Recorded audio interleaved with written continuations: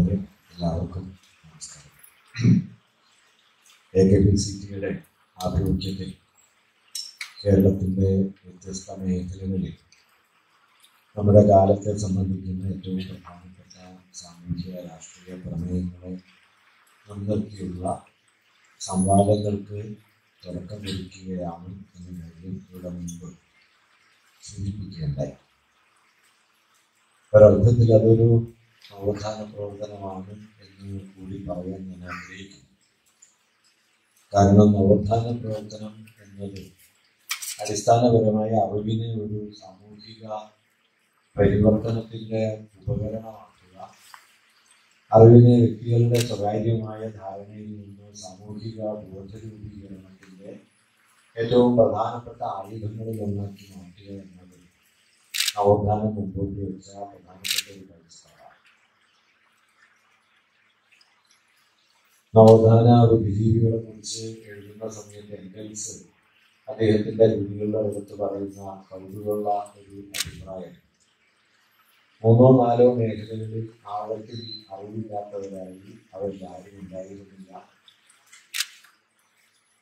തങ്ങളുടെ മുമ്പിലുള്ള സാമൂഹിക പ്രശ്നങ്ങളിൽ, രാഷ്ട്രീയ പ്രശ്നങ്ങളിൽ ഇടപെടാൻ മടി കാണിക്കുന്നവരായി അവരിലാരും ഉണ്ടായിരുന്നില്ല.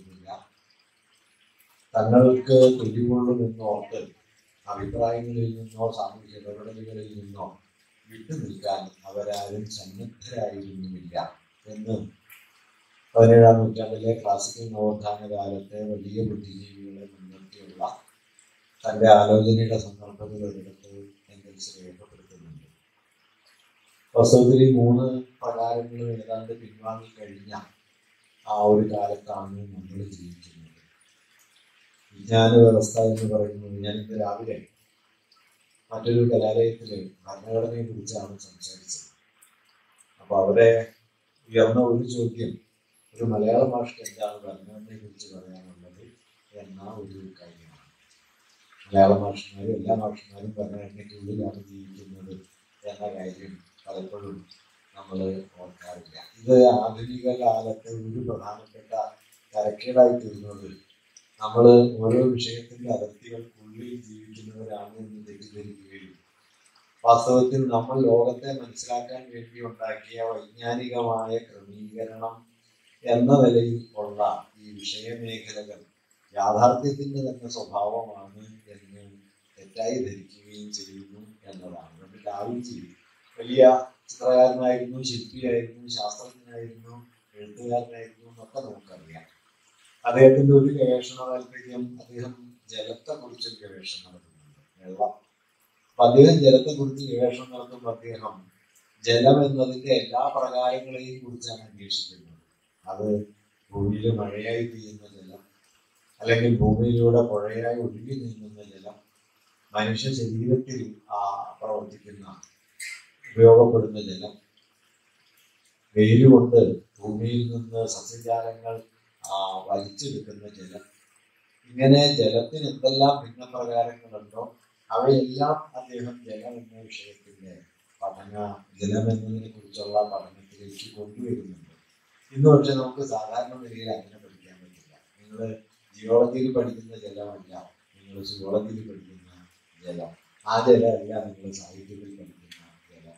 ഇതൊക്കെ വേറെ വേറെയാണെന്ന് തെറ്റിദ്ധരിക്കാനും ഇതെല്ലാം വേറെ വേറെയായിട്ട് മനസ്സിലാക്കാനും ഇവയ്ക്കിടയിലെ പരസ്പര ബന്ധത്തെ പലപ്പോഴും കാണാതിരിക്കാനുമുള്ള പരിശീലനം കൂടിയായിട്ട് നമ്മുടെ വിദ്യാഭ്യാസം മാറുന്നു എന്നത് വാസ്തവത്തിൽ ലോകത്തെ മനസ്സിലാക്കാൻ നാം ഉണ്ടാക്കിയ വിഷയക്രമീകരണം ലോകത്തിൻ്റെ തന്നെ സ്വഭാവമാണെന്ന് തെറ്റിദ്ധരിക്കുന്നതിലേക്ക് എത്തിച്ചേരുന്നതിൻ്റെ ഫലമാണ്. വാസ്തവത്തിൽ വിഷയം എന്ന് പറയുന്നത്, ഡിസിപ്ലിനാരിറ്റി എന്ന് പറയുന്നത് ലോകത്തെ മനസ്സിലാക്കാനും യാഥാർത്ഥ്യത്തെ വിശദീകരിക്കാനും ആധുനിക കാലത്തുണ്ടായ ഒരു ക്രമീകരണ പദ്ധതിയാണ്. അല്ലാതെ യാഥാർത്ഥ്യം എന്നത് അതിൽ തന്നെ ഡിസിപ്ലിനറി അല്ല. യാഥാർത്ഥ്യം വിഷയങ്ങൾക്ക് കുറുകെ നീങ്ങുകയും ആ കുറുകെ നീങ്ങുന്ന വിഷയ സ്വഭാവത്തെ യാഥാർത്ഥ്യത്തിന്റെ സ്വഭാവത്തെ നാം സൂക്ഷ്മമായി മനസ്സിലാക്കാൻ ശ്രമിക്കുമ്പോൾ വിഷയത്തിന്റെ അതിർത്തികൾ പലപ്പോഴും പൊട്ടിപ്പോവുകയും ചെയ്യും എന്നതാണ് വസ്തുത. അതുകൊണ്ടാണ് ലാഭം എന്നത് ഒരു സ്വാഭാവിക സംബന്ധമായി, ലാഭം എന്നത് സാമ്പത്തിക ചിന്തയിലെ ഒരു സ്വാഭാവിക സമ്പർക്കമായി നിലനിന്നിരുന്ന കാലത്ത് ഈ ലാഭം ആരുടെ നഷ്ടമാണ് എന്ന ഒരു ചോദ്യം മാർക്സ് ഉന്നയിക്കാൻ ശ്രമിക്കുകയും അതോടെ ലാഭം എന്നത് ഒരു ന്യൂട്രൽ കാറ്റഗറി എന്നതിനപ്പുറത്തേക്ക് അത് ഒരു ചൂഷണത്തിന്റെ സമ്പർക്കമാണ് എന്നും അത് ഒരു ഉച്ചമൂല്യത്തിന്റെ സ്വാംശീകരണം വഴിയാണ് എന്നും ആ മിച്ചമൂല്യമാകട്ടെ പണിയെടുക്കുന്ന മനുഷ്യരുടെ അധ്വാനത്തിനെ കവർന്നെടുക്കുന്നത് വഴി ഉണ്ടാകുന്നതാണ് എന്നും പറയുന്നതോടെ ഈ ലാഭം എന്നത് ഒരു നിഷ്പക്ഷ സമ്പർക്കമല്ലാതാകുന്നു. അതിന് ഒരു രാഷ്ട്രീയ ഉള്ളടക്കം, ഒരു സാമൂഹിക ഉള്ളടക്കം ഉണ്ട് എന്ന് പറയുന്നു. ലാഭം ആരുടെ നഷ്ടമാണ് എന്ന് ചോദിക്കുന്നതോടെ വേണമെങ്കിൽ അതേക്കുറിച്ച് പിന്നീട് അലക്സ് കാലിമിക്കോസ് എന്ന് പറയുന്ന ഒരു പണ്ഡിതൻ പറയുന്ന വലിയൊരു മാർക്സിസ്റ്റ് ചിന്തകനാണ്. അദ്ദേഹം പറഞ്ഞൊരു അഭിപ്രായം എന്താണെന്ന് വെച്ചാൽ ഈ ലാഭം ആരുടെ നഷ്ടമാണ് എന്ന് ചോദിച്ചതോടെ ഈ ലാഭം എന്ന് പറയുന്നത് ഒരു എക്കണോമിക് ഇഷ്യൂ എന്നതിൽ നിന്ന് ഒരു എത്തിക്കൽ ഇഷ്യൂ ആയി തീർന്നു എന്ന് വേണം, ഒരു നൈതിക പ്രശ്നമായിട്ട്. അതുവരെ സാമ്പത്തിക ശാസ്ത്രത്തിന് അകത്തായിരുന്ന ഒരു പ്രശ്നം സാമ്പത്തിക ശാസ്ത്രത്തിന്റെ അതിർത്തി പൊട്ടിച്ച് നീതിയുടെ ധാർമ്മികതയുടെ ഒരു പ്രമേയമായിട്ട് മാറി എന്നതാണ് മാർക്സ് എക്കണോമിക്സിൽ നടത്തിയ ഇടപെടലിന്റെ വലിയ ഒരു ഫലം എന്ന് അദ്ദേഹം പറയുന്നത്. അതുകൊണ്ട് 19ാം നൂറ്റാണ്ടില് മാർക്സ് ഒരു സാമ്പത്തിക ചിന്തകനാണെന്ന് അന്നത്തെ സാമ്പത്തിക ശാസ്ത്രകാരന്മാർ പൊതുവെ അംഗീകരിച്ചിരുന്നില്ല. മാർക്സ് ഒരു ചരിത്ര ചിന്തകനാണെന്ന് അന്നത്തെ ചരിത്രകാരന്മാർ പൊതുവെ അംഗീകരിച്ചിരുന്നില്ല. മാർക്സ് ഒരു തത്വചിന്തകനാണെന്ന് തത്വചിന്തകരും അംഗീകരിച്ചിരുന്നില്ല. ഇതൊരു പ്രശ്നമാണ്. കാരണം ഞാൻ പറഞ്ഞു വന്നത് അതുകൊണ്ടാണ് എംഗൽസ് പറയുന്നത് 3-4 വിഷയങ്ങളിൽ തൽപരരാവാത്തവരായി അവരിൽ ആരും ഉണ്ടായിരുന്നില്ല. കാരണം യാഥാർത്ഥ്യം എന്ന് പറയുന്നത് വിഷയനിഷ്ഠമല്ല, വിഷയങ്ങൾക്ക് കുറുകെ അതിന്റെ അതിരുകളെ ഭേദിച്ചുകൊണ്ട് നീങ്ങുന്ന ഒന്നാണ് യാഥാർത്ഥ്യം. അതുകൊണ്ട് യാഥാർത്ഥ്യത്തെ കൂടുതൽ സൂക്ഷ്മമായിട്ട് അറിയുക, അതിന്റെ അതിർവരമ്പുകളെ കുറിച്ചുള്ള നിരന്തരമായ പുനരാലോചനകൾ നടത്തുക.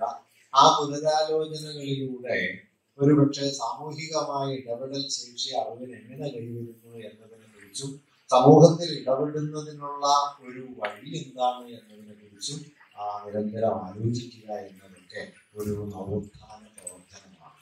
വാസ്തവത്തിൽ കേരളം ഇന്ന് നേരിടുന്ന വലിയ പ്രതിസന്ധികളിലൊന്ന് നമ്മുടെ അറിവ് ഇത്തരത്തിൽ സാമൂഹിക ഫലം ഉളവാക്കാത്ത ഒന്നായി പരിണമിച്ചുകൊണ്ടിരിക്കുന്നു. അതിപ്പോ തുടങ്ങിയതൊന്നുമല്ല, മറിച്ച് കാലങ്ങളായിട്ട് ഇത് സംഭവിക്കുന്നുണ്ട്. ആധുനിക മുതലാളിത്തം സമൂഹത്തിലുണ്ടാക്കിയ സാമൂഹിക യാഥാർത്ഥ്യത്തിലുണ്ടാക്കിയ മാറ്റങ്ങളെ കുറിച്ച് നമ്മുടെ കാലത്തെ വലിയ തത്വചിന്തകനായ അഖിൽ പിൽഗ്രാമി ഒരു സ്ഥലത്ത് പറയുന്നുണ്ട്. അദ്ദേഹം മാർക്സും ഗാന്ധിയും തമ്മിലുള്ള വിനിമയങ്ങളെ കുറിച്ച് ചർച്ച ചെയ്യുന്ന അദ്ദേഹത്തിന്റെ വളരെ പ്രൗഢമായ ഒരു പ്രബന്ധത്തിൽ 4 പരിണാമങ്ങളെ അദ്ദേഹം പറയുന്നുണ്ട്. മുതലാളിത്തം നമ്മുടെ ലോകഗതിയിലുണ്ടാക്കിയ അല്ലെങ്കിൽ നമ്മുടെ യാഥാർത്ഥ്യത്തെ കുറിച്ചുള്ള ധാരണകളിൽ ഉണ്ടാക്കിയ 4 മാറ്റങ്ങളെ കുറിച്ച് അദ്ദേഹം പറയുന്നുണ്ട്.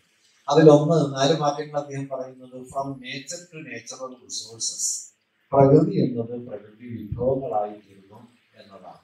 രണ്ടാമത് അദ്ദേഹം പറയുന്നത് ഫ്രം പീപ്പിൾ ടു പോപ്പുലേഷൻ, ജനങ്ങൾ എന്നതിൽ നിന്ന് ആൾക്കൂട്ടങ്ങളായിട്ടോ ജനസംഖ്യയായിട്ടോ മനുഷ്യര് മാറിത്തീരുന്നു. From human being to citizens, മനുഷ്യർ എന്നതിൽ നിന്ന് പൗരർ എന്നതിലേക്ക് മാറിയിരുന്നു. 4ാമത്തെ ഒരു ഘടകമായിട്ട് അദ്ദേഹം പറയുന്നത് ഫ്രം നോളജ് ടു എക്സ്പെർട്ടൈസ് എന്നതാണ്. അറിവ് എന്നത് വൈഭവമായിട്ട് പ്രകൃതി വിഭവമായി തീരുമ്പോൾ ഉണ്ടാകുന്ന ഒരു അടിസ്ഥാന വ്യത്യാസം എന്താണെന്ന് വെച്ചാൽ പ്രകൃതി എന്നത് നമുക്ക് അപ്പുറത്തുള്ള ഒന്നാണെന്നും നമുക്ക് ഇവിടെ നിന്ന് നോക്കിക്കാണാവുന്ന ഒന്നാണെന്നും നമ്മുടെ ഒരു ഉപയോഗ സാമഗ്രിയാണ് പ്രകൃതി എന്നുള്ള ഒരു വിഭജന യുക്തി അതിൽ അടങ്ങിയിട്ടുണ്ട്. Nature to natural resources, marks പ്രകൃതിയെ കുറിച്ച് പറയുന്ന മനോഹരമായ ഒരു കൽപ്പന nature is the inorganic body of the human being എന്നാണ്. മനുഷ്യന്റെ അജൈവ ശരീരമാണ് പ്രകൃതി. അതായത് ഞാനായി നിലനിൽക്കുന്നത് പ്രാകൃതികം കൂടിയായ ഒരു വ്യവസ്ഥയ്ക്കുള്ളിലാണ്. ആ വ്യവസ്ഥയെ അപ്പുറം നിർത്തിയിട്ട് എനിക്ക് ഇപ്പുറത്ത് നിന്ന് പ്രകൃതിയെ കാണാനാവില്ല എന്നാണ് ഇതിന്റെ അർത്ഥം. പക്ഷേ അങ്ങനെ കാണാൻ പറ്റുമെന്നൊരു തെറ്റിദ്ധാരണ ഉണ്ടാക്കാൻ മുതലാളിത്തത്തിന് കഴിഞ്ഞു. അതുകൊണ്ട് നേച്ചർ എന്ന് പറയുന്നത് നേച്ചുറൽ റിസോഴ്സസ് ആയി. പ്രകൃതി ഒരു ജൈവബന്ധമല്ല, പ്രകൃതി ഒരു വസ്തുശേഖരമാണ് എന്ന ഒരു ധാരണ വരുന്നു. മനുഷ്യർ എന്നത് മാനുഷികമായ ജൈവികതയിൽ വ്യത്യസ്തതകളിൽ പുലരുന്ന മനുഷ്യരല്ല, മറിച്ച് അവർ പൗരർ, സിറ്റിസൺ എന്ന ഏകമാന പ്രകാരത്തിലേക്ക് ചുരുക്കപ്പെടുന്നു. ജനത എന്നത് ജനസംഖ്യ എന്നതിലേക്ക് പരിണമിക്കുന്നു. 4ാമത്തെ ഘടകമായിട്ട് അദ്ദേഹം പറയുന്നതാണ് ഫ്രം നോളജ് ടു എക്സ്പെർട്ടൈസ്. അറിവ് എന്ന് പറയുന്നത് അല്ലെങ്കിൽ വിജ്ഞാനം എന്ന് പറയുന്നത് വൈഭവമായി തീരുന്നു. ലളിതമായിട്ട് പറഞ്ഞാല് അറിവിന്റെ ഒരു പ്രായോഗിക നിർവഹണ രീതിയാണ് വൈഭവം. നിങ്ങൾ ഒരു സവിശേഷ ജ്ഞാനത്തെ പ്രയുക്തമാക്കുന്നു, പ്രയോഗക്ഷമമാക്കുന്നു. ആ പ്രയോഗക്ഷമതയ്ക്ക് വേണ്ടുന്ന സവിശേഷമായ വൈഭവം ആർജിക്കുന്നു. ഈ വൈഭവമാണ് എക്സ്പെർട്ടൈസ്. എക്സ്പെർട്ടൈസ് കൈവന്നവർക്കൊക്കെ അറിവുണ്ട് എന്ന് പറയാമോ എന്നുള്ളത് പ്രധാനപ്പെട്ട ഒരു പ്രശ്നമാണ്. അങ്ങനെ പറയാൻ പറ്റാത്തത് കൊണ്ടാണ് വാസ്തവത്തിൽ നമ്മുടെ ഇന്ത്യൻ സയൻസ് കോൺഗ്രസിന്റെ ഉദ്ഘാടന വേദിയിൽ വന്നിട്ട് ഗണപതി പ്ലാസ്റ്റിക് സർജറിയാണ് എന്ന് പ്രധാനമന്ത്രിക്ക് പറയാൻ പറ്റുന്നത്, അല്ലെങ്കിൽ വേദങ്ങളിൽ ബാലിസ്റ്റിക് മിസൈലിന്റെ തന്ത്രമുണ്ട് എന്ന് പ്രബന്ധം അവതരിപ്പിക്കാൻ പറ്റുന്നത്. വേദങ്ങളുടെ കാലത്ത് ഏത് ലോഹം ഉണ്ടായിരുന്നു, ഭൂമിയുടെ ഗുരുത്വാകർഷണത്തെ എങ്ങനെ ഭേദിക്കുമായിരുന്നു, വായുവിന്റെ കർഷണത്തെ എങ്ങനെ ഭേദിക്കുമായിരുന്നു എന്ന ചോദ്യം 8ാം ക്ലാസ്സിലെ ചോദ്യമാണ്. അത് ആ ചോദ്യം ഉന്നയിച്ചാൽ ഈ പ്രബന്ധം അപ്പം അവസാനിക്കുമായിരുന്നു. പക്ഷെ ആ ചോദ്യം ഉന്നയിക്കാതെ പ്രബന്ധം അവതരിപ്പിക്കാൻ കഴിയുന്നു എന്നിടത്താണ് നമ്മുടെ വിജ്ഞാനം നേരിടുന്ന ഒരു വലിയ പ്രതിസന്ധി. അതായത് ഒരു അറിവ് ഒരു സാമൂഹിക ബന്ധമാണ്, ചരിത്ര ബന്ധമാണ്. അതൊരു ശൂന്യ സ്ഥലത്ത് നിലനിൽക്കില്ല. നിങ്ങളുടെ തലയിൽ നിങ്ങൾ ധ്യാനിച്ചുണ്ടാക്കുന്ന ഒരു ഏർപ്പാടിന്റെ പേരല്ല അറിവ്. അത് സാമൂഹികമായി മനുഷ്യര് പല നിലകളിൽ പ്രവർത്തിച്ചുണ്ടാക്കുന്നതാണ്. ഈ പ്രവൃത്തിയുടെ പ്രകാരവും തോതും മാറുന്നതനുസരിച്ച് അറിവിന്റെ ഉള്ളടക്കവും മാറും എന്ന് മനസ്സിലാക്കുമ്പോഴാണ് നോളജും എക്സ്പെർട്ടൈസും തമ്മിലുള്ള വ്യത്യാസം തിരിയുക.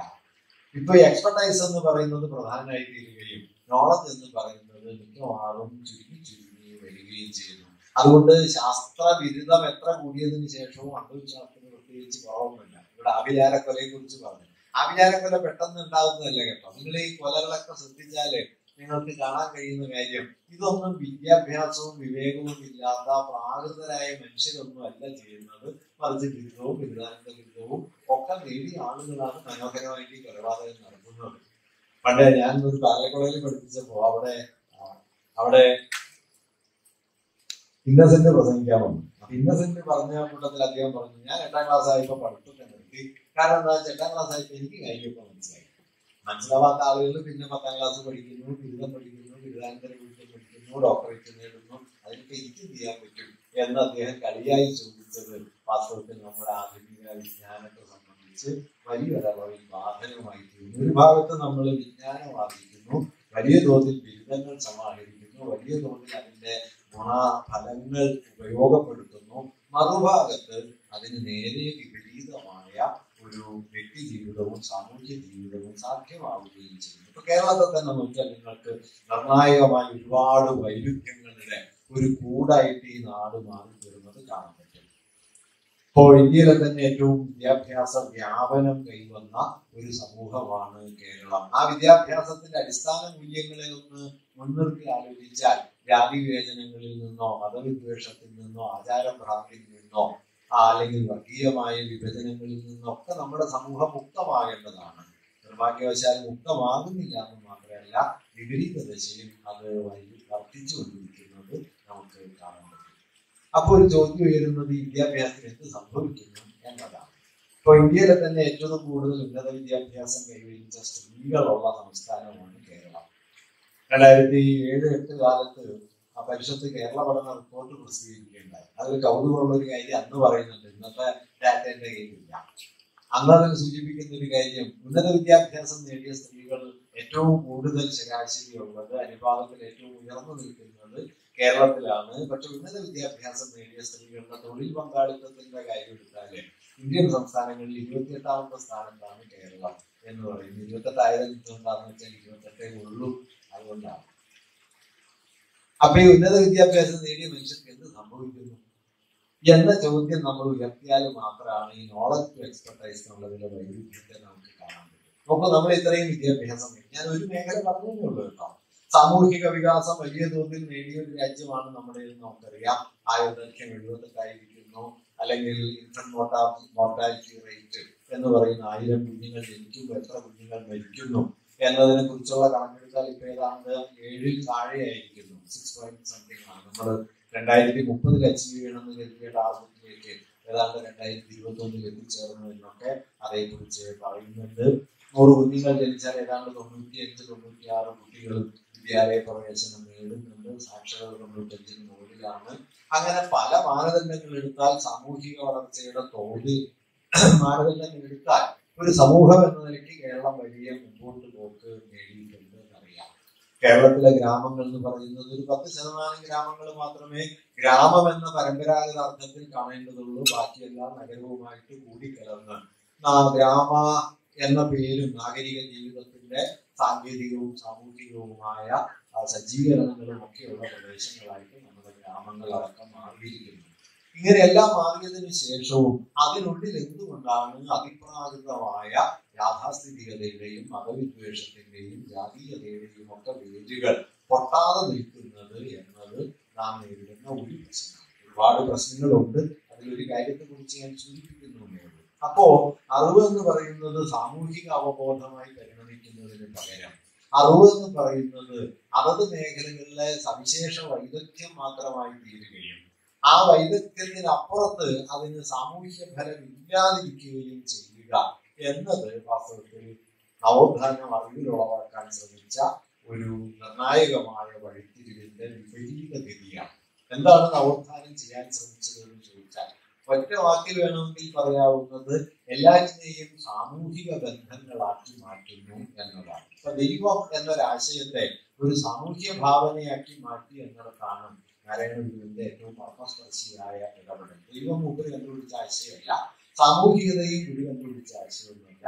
പക്ഷേ ദൈവം എന്നൊരു അനുഭവത്തെ അല്ലെങ്കിൽ ഒരു ആശയത്തെ ഒരു സാമൂഹിക ഇടപെടലായിട്ടും ഒരു നൈതികമായ സാമൂഹ്യ ബോധ്യമായിട്ട് രൂപാന്തരപ്പെടുത്താൻ കഴിഞ്ഞു എന്നത് ഒരുപക്ഷെ നമ്മുടെ നവോത്ഥാനത്തിലെ ഏറ്റവും വലിയ ഒരു നിർണായകമായ സവിശേഷതയാണ്. ദൈവബോധം തന്നെയാണ് സാമൂഹ്യ ബോധം എന്നിടത്തേക്ക് വരെ അത് പലപ്പോഴും എത്തിച്ചേരുകയും ചെയ്തു. ഞാൻ അതിന്റെ വിശദാംശങ്ങളൊന്നും ആവർത്തിക്കുന്നില്ല, എത്രയോ വട്ടം പലയിടങ്ങളിലായി പറഞ്ഞതാണ്, നിങ്ങളിൽ പലരും കേട്ട് കാണുകയും ചെയ്യും.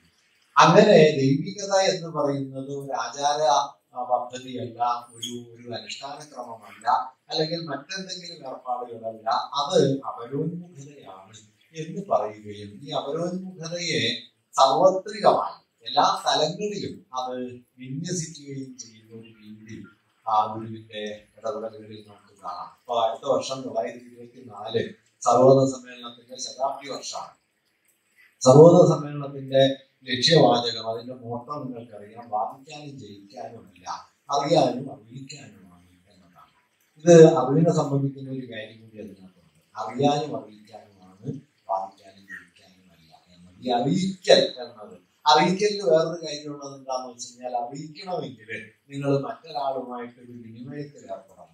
വാദിച്ചു ജയിക്കുമ്പോൾ നിങ്ങൾ മറ്റൊരാളെ വാസ്തവത്തിൽ നിരാകരിക്കുകയാണ് ചെയ്യുന്നത്. ഈ വാദിച്ചു ജയിക്കലും അറിയിക്കലും തമ്മിലുള്ള വ്യത്യാസം എന്ന് വെച്ചാൽ അപരവുമായൊരു ബന്ധം സ്ഥാപിക്കാതെ അറിയിക്കാൻ കഴിയില്ല, അപരത്തെ നിരാകരിച്ചുകൊണ്ടല്ലാതെ വാദിച്ചു ജയിക്കാനും കഴിയില്ല. അതുകൊണ്ട് അറിവിന്റെ ഒരു ജനാധിപത്യപരമായ പ്രബലം എന്ന് പറയുന്നത് അറിയിക്കലിലാണ്. അറിവിന്റെ വളരെ ഫാഷിസ്റ്റ് എന്ന് വിളിക്കാവുന്ന ഒരു ബീജം ഉള്ളടങ്ങിയിട്ടുള്ള ഒരു ഏർപ്പാടാണ് തർക്കിച്ച് ജയിക്കൽ. അതുകൊണ്ടാണ് ഇന്ത്യയിൽ ബ്രാഹ്മണ്യം തർക്കത്തെ ഇത്ര വികസിപ്പിച്ചപ്പോ ബുദ്ധൻ തർക്കത്തിന് എതിരായിരുന്നത്, അല്ലെങ്കിൽ ഗുരു തർക്കത്തിന് എതിരായിരുന്നത്. അവർക്ക് തർക്കിക്കാൻ അറിഞ്ഞുകൂടായിട്ടല്ല, തർക്കത്തിൽ അടിസ്ഥാനപരമായി മറ്റൊരു ഹിംസാത്മക മൂല്യമുണ്ട് എന്ന് തിരിച്ചറിയുന്നതുകൊണ്ടാണ്. ഇന്ന് നമ്മൾ നോക്കിയാൽ നമ്മുടെ സാമൂഹ്യ അന്തരീക്ഷത്തിൽ നമ്മൾ കാണുന്നത് തർക്കം ഇങ്ങനെ പെരുകി വന്ന് മനുഷ്യർക്കിടയിൽ സഹജമായിട്ടുണ്ടാകാവുന്ന ഒരു നേർത്ത അഭിപ്രായ വ്യത്യാസത്തെ പോലും ആജന്മ ശത്രുതയാക്കി മാറ്റാൻ പോകുന്ന മട്ടിലുള്ള താർക്കിക വാസന നമ്മെ വലയം ചെയ്തത് നമുക്ക് കാണാൻ പറ്റും. നമ്മുടെ ടെലിവിഷൻ സംവാദങ്ങളാകട്ടെ, നമ്മുടെ സാമൂഹ്യ മാധ്യമ ചർച്ചകളാകട്ടെ, ഇതിലൊക്കെ ഏറിയേറി നിൽക്കുന്നത് അവസാനത്തെ ശരിയറിയാവുന്ന ആളുകളാണ് എല്ലാവരും എന്ന ഒരു കാര്യമാണ്. എല്ലാവരും സംസാരിക്കുന്നത് സർവജ്ഞാനത്തിന്റെ പീഠത്തിൽ ഉറച്ചിരുന്നിട്ടാണ്. അപ്പോഴുള്ളവർ വിഡ്ഢികളാണ് എന്ന കാര്യത്തിൽ ആർക്കും സംശയമില്ല. ഈ ഒരു യുക്തി വാസ്തവത്തിൽ സമൂഹത്തെ ആഴത്തിൽ വിഭജിക്കുന്ന ഒരു യുക്തിയാണ്. ഈ വിഭജനത്തിന്റെ ആത്യന്തിക ഗുണഭോക്താക്കൾ ഫാഷിസ്റ്റുകളാണ്. കാരണം ഫാഷിസത്തിനെതിരായി മനുഷ്യർക്കിടയിൽ വികസിച്ചു വരേണ്ട അടിസ്ഥാന സാമൂഹിക മൂല്യം എന്ന് പറയുന്നത് സാഹോദര്യ ഭാവം എന്നതാണ്. ആ സാഹോദര്യ ഭാവത്തെ അസാധ്യമാക്കുന്ന വിഭജന യുക്തികളെ പല പ്രകാരത്തിൽ പെരുപ്പിച്ചെടുക്കാനായിട്ട് ഫാഷിസ്റ്റുകൾ ശ്രമിക്കും. അതിലൊരു രീതി സമൂഹത്തിൽ കഴിയുന്ന അത്ര വിള്ളലുകൾ ഉണ്ടാക്കുക എന്നതാണ്. ഈ വിള്ളലുകൾ ഉണ്ടാക്കാൻ പറ്റുന്ന മട്ടിൽ അറിവിനെ ഉപയോഗപ്പെടുത്തുന്ന ഒരു വിജ്ഞാന വ്യവഹാരം കഴിഞ്ഞ കുറെ കാലങ്ങൾ കൊണ്ട് നമ്മുടെ ജീവിത പരിസരത്ത് ശക്തിപ്പെട്ടിട്ടുണ്ട് എന്ന് കൂടി നമ്മൾ മനസ്സിലാക്കണം. ആ ശക്തിപ്പെടലിന്റെ അനന്തരഫലമാണ് ഒരറിവിനെ ഒരു സമൂഹ ബന്ധമായി മനസ്സിലാക്കുന്നതിന് പകരം ഒരറിവിനെ അതിന്റെ സാങ്കേതിക യുക്തി മാത്രമായിട്ട് കാണുകയും ആ അറിവിനെ സാധ്യമാക്കിയ സാമൂഹികമോ ചരിത്രപരമായ പശ്ചാത്തലത്തിൽ നിന്നെല്ലാം അതിനെ അടർത്തി മാറ്റി അതിനെ ഒരു സ്വകാര്യ പ്രശ്നമാക്കി മാറ്റുകയും ചെയ്യും. ഞാനൊരു ഉദാഹരണം പറഞ്ഞാൽ ഞാൻ മണ്ഡല സ്ഥലത്ത് പറഞ്ഞിട്ടുണ്ട്. നമ്മൾ കഴിഞ്ഞ ഉന്നതവിദ്യാഭ്യാസ മന്ത്രിയായിരുന്നപ്പോൾ അധ്യാപികമാർക്ക് ചുരിദാർ ധരിക്കാം എന്നൊരു ഉത്തരവ് വന്നില്ല. ആ ഉത്തരവ് വന്ന സമയത്ത് ടെലിവിഷനിൽ വലിയ ചർച്ചയൊക്കെ നടക്കുകയുണ്ടായി. അങ്ങനെ ചർച്ച നടന്നപ്പോൾ ഒരു ചർച്ചയിൽ ഞാൻ കൗതുകത്തോടെ കണ്ട കാര്യം, ഒരു അധ്യാപിക, വളരെ പ്രധാനപ്പെട്ട ഒരു അധ്യാപികയാണ്, അവർ ചർച്ചയിൽ പങ്കെടുത്തിട്ട് പറയുന്നു അങ്ങനെ ചുരിദാർ ധരിക്കുന്നത് ശരിയല്ല, സാരിയാണ് കേരളീയ വസ്ത്രധാരണ രീതി, അത് തന്നെയാണ് അധ്യാപികമാര് ധരിക്കേണ്ടത് എന്നവര് സമർത്ഥമായി വാദിക്കുന്നുണ്ട്. അതൊക്കെ നന്നായിരുന്നു. പക്ഷെ ആകെ ഒരു പ്രശ്നം എന്താന്ന് വെച്ചാൽ ഫെമിനിസത്തെ കുറിച്ച് 2 വോളിയം എഡിറ്റ് ചെയ്ത ഒരാളായിരുന്നു അധ്യാപിക എന്നാണ്. അപ്പൊ ഞാൻ ആലോചിച്ച ആ ഫെമിനിസത്തിന് എന്ത് പറ്റി എന്ന ഒരു കാര്യമാണ് ആലോചിച്ചത്. ഫെമിനിസം വലുതായിട്ട് പറഞ്ഞു കഴിഞ്ഞാൽ എന്താ പറയുക, നമ്മുടെ എപി പോയിന്റ് ആയിട്ട് മാറി, കരിയർ അഡ്വാൻസ്മെന്റ് എന്നുള്ളൊരു പോയിന്റ് ആയിട്ട് ഫെമിനിസം മാറി. അത് കഴിഞ്ഞപ്പോൾ ഫെമിനിസത്തിന്റെ വഴിക്ക് പോയി എന്നതാണ് ഞാൻ പറഞ്ഞത്. ഇത് വളരെ അപകടം പിടിച്ച ഒരു പ്രക്രിയയാണ്. ഒരറിവിനെ അതിന്റെ സാമൂഹികമായ ഉള്ളടക്കത്തിൽ നിന്നും നമുക്ക് പോസ്റ്റ് കൊളോണിയൽ തിയറി എന്ന് പറയുന്നത്, ഫെമിനിസ്റ്റ് തിയറി എന്ന് പറയുന്നത് ശൈലി വിജ്ഞാനം പോലെ ഒരു സാങ്കേതിക ധാരണയല്ല, അതൊരു സാമൂഹിക മൂല്യമാണ്. ആ സാമൂഹിക മൂല്യത്തിൽ നിന്ന് പുറത്തു കൊണ്ടുവന്ന് വസ്തുവൽക്കരിക്കപ്പെട്ട ഒരു അറിവായിട്ട് അതിനെ മാറ്റിക്കഴിഞ്ഞാൽ അത് വളരെ അപകടം പിടിച്ച വളരെ നിഷേധാത്മകമായ ഒരു കാര്യമാണ്. സാങ്കേതികമായ ഒരു ഭാഷയിൽ പറഞ്ഞാൽ അറിവിന്റെ വസ്തുവൽക്കരണം, ഒരു മാർക്സിസ്റ്റ് ടെർമിനോളജി ഫെറ്റിഷൈസേഷൻ, ഫെറ്റിഷൈസ് ചെയ്യുക, എല്ലാറ്റിനെയും ഒരു വസ്തുരൂപത്തിലേക്ക് ആക്കുകയും ആ വസ്തുരൂപത്തിൽ നിർജീവമായ അറിവുകളായിട്ട് അവയെ കൊണ്ടു നടക്കുകയും ചെയ്യുക എന്നതാണ് ഇത് ചെയ്യുന്നത്. ഇത് മുതലാളിത്തം ഉണ്ടാക്കിയെടുത്ത ഏറ്റവും വിനാശകരമായ ഒരു ജ്ഞാന രൂപമാണ് വസ്തുവൽക്കരിക്കപ്പെട്ട അറിവ് എന്നത്. ഇതാണ് ഞാൻ നേരത്തെ പറഞ്ഞ വിഗ്രാമി അദ്ദേഹത്തിന്റെ പ്രബന്ധത്തിൽ പറഞ്ഞൊരു കാര്യം, ഫ്രം നോളജ് ടു എക്സ്പെർട്ടൈസ് എന്ന് പറയുന്നത്. അതുകൊണ്ട് നിങ്ങൾ ശാസ്ത്രജ്ഞാനം എന്ന് പറയുന്നത് ഇന്ത്യയിൽ നോക്കിയാൽ നിങ്ങൾക്ക് ഇത് കാണാൻ പറ്റും. ശാസ്ത്രജ്ഞാനം എന്ന് പറയുന്നത് ശാസ്ത്രീയ അവബോധമല്ല, മറിച്ച് ശാസ്ത്ര വസ്തുതകളുടെ ശേഖരണമാണ് എന്ന് വരുന്നു. അങ്ങനെ ശാസ്ത്ര വസ്തുതകൾ ശേഖരിക്കുന്ന ആളുകള്, അതിൽ ധാരണയുള്ള ആളുകൾ വരുന്നു. അവരുടെ ജീവിത ബോധ്യത്തിൽ പക്ഷേ ആ ശാസ്ത്രത്തെ സാധ്യമാക്കുന്ന സമൂഹ ബന്ധം എന്ന് പറയുന്നത് തീർത്തുമില്ലാതായി വരുന്നു. അതുകൊണ്ട് ഒരു ഭാഗത്ത് MSc സുവോളജി എന്താ പറയാ ബിരുദമെല്ലാം നേടിയിരിക്കുക, മറുഭാഗത്ത് ആർത്തവം ഒരു കുറ്റകൃത്യമാണ് എന്ന് ഒരു സംശയവുമില്ലാതെ ജീവിക്കുകയും ചെയ്യുക. ഒരു ഭാഗത്ത് പൊളിറ്റിക്കൽ സയൻസിൽ നിങ്ങൾക്ക് PhD ഉണ്ടാവുക, മറുഭാഗത്ത് ജാതിയില് സന്തോഷമായിട്ട് ജീവിക്കാൻ കഴിയുകയും ചെയ്യുക. അപ്പൊ പൊളിറ്റിക്കൽ സയൻസിന് എന്ത് സംഭവിച്ചു എന്നത് പൊളിറ്റിക്കൽ സയൻസിനോട് ചോദിക്കേണ്ടതാണ്. അങ്ങനെ ചോദിക്കാൻ പറ്റുന്നില്ല എന്നത് അറിവിന്റെ ഈ വസ്തുവൽക്കരണമല്ല. വാസ്തവത്തിൽ നവോത്ഥാനം ചെയ്ത ഒരു കാര്യം എന്താണെന്ന് വെച്ചാൽ, ഇപ്പൊ നാരായണ ഗുരുവിനെ മുൻനിർത്തി തന്നെ പറയാം, അദ്ദേഹം ചെയ്തൊരു കാര്യം എന്താണ്? അദ്വൈതം ഗുരു കണ്ടുപിടിച്ചതൊന്നുമല്ല, രണ്ടില്ല ഏകം എന്ന ആശയം സഹസ്രാബ്ദങ്ങളായിട്ട് ഇവിടെ ഉണ്ട്. ഗുരു അതിൽ കൊണ്ടുവന്ന ഒരേ ഒരു മാറ്റം ഈ ആശയത്തെ ഒരു സാമൂഹ്യ പ്രയോഗമാക്കി മാറ്റി എന്നതാണ്. അറിവിനെ ഒരു സാമൂഹിക ധാരണയാക്കി. രണ്ടില്ലെങ്കിൽ പിന്നെ ജാതി പാടില്ല. കാരണം മനുഷ്യരെ രണ്ടല്ല 2000 തരമായിട്ട് വിഭജിക്കുന്ന ഒരു യുക്തിയുടെ പേരാണ് ജാതി. അതുകൊണ്ട് നിങ്ങൾ രണ്ടില്ല എന്ന് മനസ്സിലാക്കിയാൽ പിന്നെ ജാതിയില്ല. രണ്ടില്ല എന്ന് മനസ്സിലാക്കിയ പണ്ഡിതന്മാരെ കൂട്ടിയിട്ട് നടക്കാൻ വയ്യാത്ത രാജ്യമായിരുന്നു. പക്ഷെ അവർക്ക് ആർക്കും ജാതി പ്രശ്നമാണെന്ന് തോന്നുന്നില്ല. കാരണം ഒരു അറിവ് സാമൂഹിക ബോധമാകുന്നതോടെ അറിവ് പ്രവർത്തിക്കുന്ന അറിവായി തീരും, അല്ലെങ്കിൽ നിങ്ങളുടെ തലയിൽ ചുമന്ന് നടക്കുന്ന ഒരു അർത്ഥമായിട്ട്. അതുകൊണ്ട് ഗുരു എന്താണ് അദ്വൈതത്തിൽ ചെയ്യുന്നതെന്ന് ചോദിച്ചാൽ പുതുതായിട്ടൊന്നും ചെയ്യുന്നില്ല, മറിച്ച് ഈ രണ്ടില്ല എന്നതിന് ഒരു സാമൂഹ്യ അർത്ഥമുണ്ട്. അതിന് ഒരു കണ്ടംപ്ലേറ്റീവ് ഡൊമൈൻ മാത്രമല്ല, ഒരു ഫങ്ഷണൽ ഡൊമൈൻ ഉണ്ട് എന്ന് കാണുന്നു. അറിവ് എന്ന് പറയുന്നത് ഒരു കണ്ടംപ്ലേറ്റീവ് പ്രോസസ് ആണോ, ഒരു ഫങ്ഷണൽ എൻഗേജ്മെന്റ് ആണോ? അറിവ് നിങ്ങളുടെ തലയിൽ ധ്യാനാത്മകമായിട്ട് വസിക്കുന്ന ഒന്നാണോ, അതോ അറിവ് സാമൂഹികമായി ഇടപെടുന്ന ഒന്നാണോ? അദ്വൈതം എന്ന് പറയുന്നത് രണ്ടില്ല എന്ന അറിവാണ്. ആത്മം ബ്രഹ്മം ഇവ തമ്മിലുള്ള ഏകീഭാവമാണ് അദ്വൈതം എന്നത് പഴയൊരു ധാരണയാണ്. ഒരു ചെറിയൊരു മാറ്റമേ വരുത്തിയിട്ടുള്ള. ആത്മവും ബ്രഹ്മവും തമ്മിലല്ല, ആത്മവും അപരവും തമ്മിലുള്ള ഏകീഭാവമാണ് അദ്വൈതം. രണ്ടില്ല. എവിടെ? എനിക്ക് നിനക്കും ഇടയിൽ ഭേദമില്ല, എനിക്കും പരമാത്മാവിനും ഇടയിൽ ഭേദമില്ല എന്നതിനേക്കാൾ പ്രധാനമാണ് എനിക്ക് നിനക്കും ഇടയിൽ ഭേദമില്ല. വാസ്തവത്തിൽ നവോത്ഥാനം കൊണ്ടുവന്ന അടിസ്ഥാന മാറ്റം എന്താന്ന് വെച്ചാൽ, ഇങ്ങനെ സർവ്വതിനെയും, അറിവാകട്ടെ, ദൈവമാകട്ടെ, അധ്യാത്മഭാവനയാകട്ടെ, മറ്റെന്തുമാകട്ടെ, അതിൽ അപരമെന്ന് പറയുന്ന ഈ ഘടകത്തെ ഒളിച്ചേർക്കുകയും ഈ അപരത്തെ ഒളിച്ചേർക്കുന്നതോടെ വാസ്തവത്തിൽ ഒരു സാമൂഹിക ബന്ധമായിട്ട് ഏത് ജീവിത മൂല്യവും മാറിത്തീരുന്ന മട്ടിൽ അത് പുനർവിഭാവനം ചെയ്യപ്പെടുകയും ചെയ്തു എന്നതാണ് നവോത്ഥാനത്തിന്റെ കാതലായൊരു ഉള്ളടക്കം. അതല്ലാതെ നവോത്ഥാനത്തെ കുറിച്ച് നമ്മൾ ധാരാളം മറ്റു കാര്യങ്ങളൊക്കെ പറയുന്നുണ്ട്. അതൊന്നും തെറ്റാണെന്നല്ല ഞാൻ പറയുന്നത്. അത് നവോത്ഥാനത്തിന്റെ ഫലങ്ങളാണ് എന്ന് വേണമെങ്കിൽ പറയാം. സമുദായ രൂപീകരണം നടന്നു, ജാതി വിരുദ്ധ മുന്നേറ്റങ്ങൾ നടന്നു, മതനവീകരണം നടന്നു, അങ്ങനെ നിരവധി കാര്യങ്ങൾ നവോത്ഥാനത്തിലൂടെ നടന്നു. പക്ഷെ ആ പരിണാമ പ്രക്രിയയുടെ ആകമാനം നിങ്ങൾക്ക് ഒരു പോയിന്റിലേക്ക് സംഗ്രഹിക്കണമെങ്കിൽ, സാത്വികമായി അതിനെ ക്രോഡീകരിക്കണമെങ്കിൽ, അത് സാമൂഹികതയുടെ സംസ്ഥാപനമാണ് നവോത്ഥാനം എന്ന് വേണമെങ്കിൽ പറയാം. സാമൂഹികതയുടെ സംസ്ഥാപനം, സൊസൈറ്റൽ എന്ന് വിളിക്കുന്ന ഒരു വാല്യൂവിനെ സർവ്വജീവിത തലങ്ങളിലും ഉറപ്പിച്ചെടുക്കാനായിട്ട് ശ്രമിച്ചു എന്നതാണ്. പല പ്രകാരങ്ങളിലാണ്, അത് പല രൂപത്തിലാണ് സംഭവിച്ചത്. ദൈവഭാവനയെ സാമൂഹികമാക്കുന്നതോടെ ദൈവബോധം എന്നത് അപ്പുറം നിൽക്കുന്ന മനുഷ്യരെ കാണലാണ് എന്ന് വന്നു. അതാണ് ഉള്ളൂർ കവിതയിൽ എഴുതിയത്, അടുത്ത് നിൽപ്പോൾ അനുജന നോക്കാൻ അക്ഷികളില്ലാത്തവർക്ക് അരൂപൻ ഈശ്വരൻ അദൃശ്യനായാൽ അതിലെന്ത് ആശ്ചര്യം എന്ന് വരുന്നത്. വിജ്ഞാനം എന്ന് പറഞ്ഞാൽ എന്താണ്? വിജ്ഞാനം, വിവേകം എന്ന വാക്കിന് പല ഉത്തരങ്ങളുണ്ട്. കുമാരനാശാനിൽ എത്തുമ്പോഴേക്കും ആ ഉത്തരം മാറി അന്യജീവൻ ഉദവി സ്വജീവിത ധന്യമാക്കും അമലേ വിവേകികൾ എന്നതിലേക്ക് ആ ഉത്തരം മാറി വരുന്നു. അത് പഴയൊരു ഉത്തരമല്ല, അത് ഡിക്ഷണറിയിലുള്ള ഒരു ഉത്തരമൊന്നുമല്ല. ശബ്ദാരാവിൽ നോക്കിയാൽ നിങ്ങൾക്ക് വിവേകത്തിന് ഈ അർത്ഥം ഉണ്ടാവില്ല. പക്ഷെ ഈ അർത്ഥത്തിലേക്ക് ഇതിനെ എത്തിക്കുന്നു എന്ന് പറയുന്നത് ഒരു സോഷ്യൽ ഫംഗ്ഷനാണ് അറിവിനകത്ത്. ഇങ്ങനെ ഒരു വാക്കിന്റെ അർത്ഥത്തെ ആകാം, ഒരു ദൈവാനുഭവത്തെ ആകാം, അല്ലെങ്കിൽ അറിവ് എന്ന് പറയുന്ന വലിയ ഒരു തലത്തെ ആകമാനമാകാം, രാഷ്ട്രീയ പ്രയോഗങ്ങളെ ആകാം, എന്തിനേയും ആകാം. അതിനെ സാമൂഹികതയുടെ ഒരടിസ്ഥാനത്തിൽ ഉറപ്പിച്ചെടുക്കാൻ ശ്രമിച്ചു എന്നതാണ്. ആ സാമൂഹികതയുടെ സംസ്ഥാപനത്തിന്റെ ഒരു വിപരീത ദശയിലാണ് വാസ്തവത്തിൽ നമ്മുടെ മിക്കവാറും ജീവിത മണ്ഡലങ്ങൾ ഇന്ന് തിരിയുന്നത് എന്നതാണ് ഞാൻ സൂചിപ്പിക്കാൻ ശ്രമിച്ച ഒരു കാര്യം. വാസ്തവത്തിൽ ഇവിടെ നവോത്ഥാനവും മതസാമുദായിക രൂപീകരണവും എന്ന ഒരു വലിയ വിഷയമാണ്. ആ വിഷയം അപ്പാടെ നമുക്കിപ്പോ ചർച്ച ചെയ്യാൻ കഴിയുന്ന ഒന്നല്ല. ഞാൻ ചില കാര്യങ്ങൾ കൂടി അതേക്കുറിച്ച് പറയാം.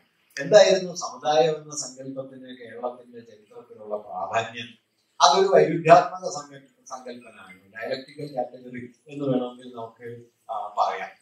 എന്താന്ന് വെച്ചാൽ, ഒരു സമുദായം എന്നത് കേരളത്തിൽ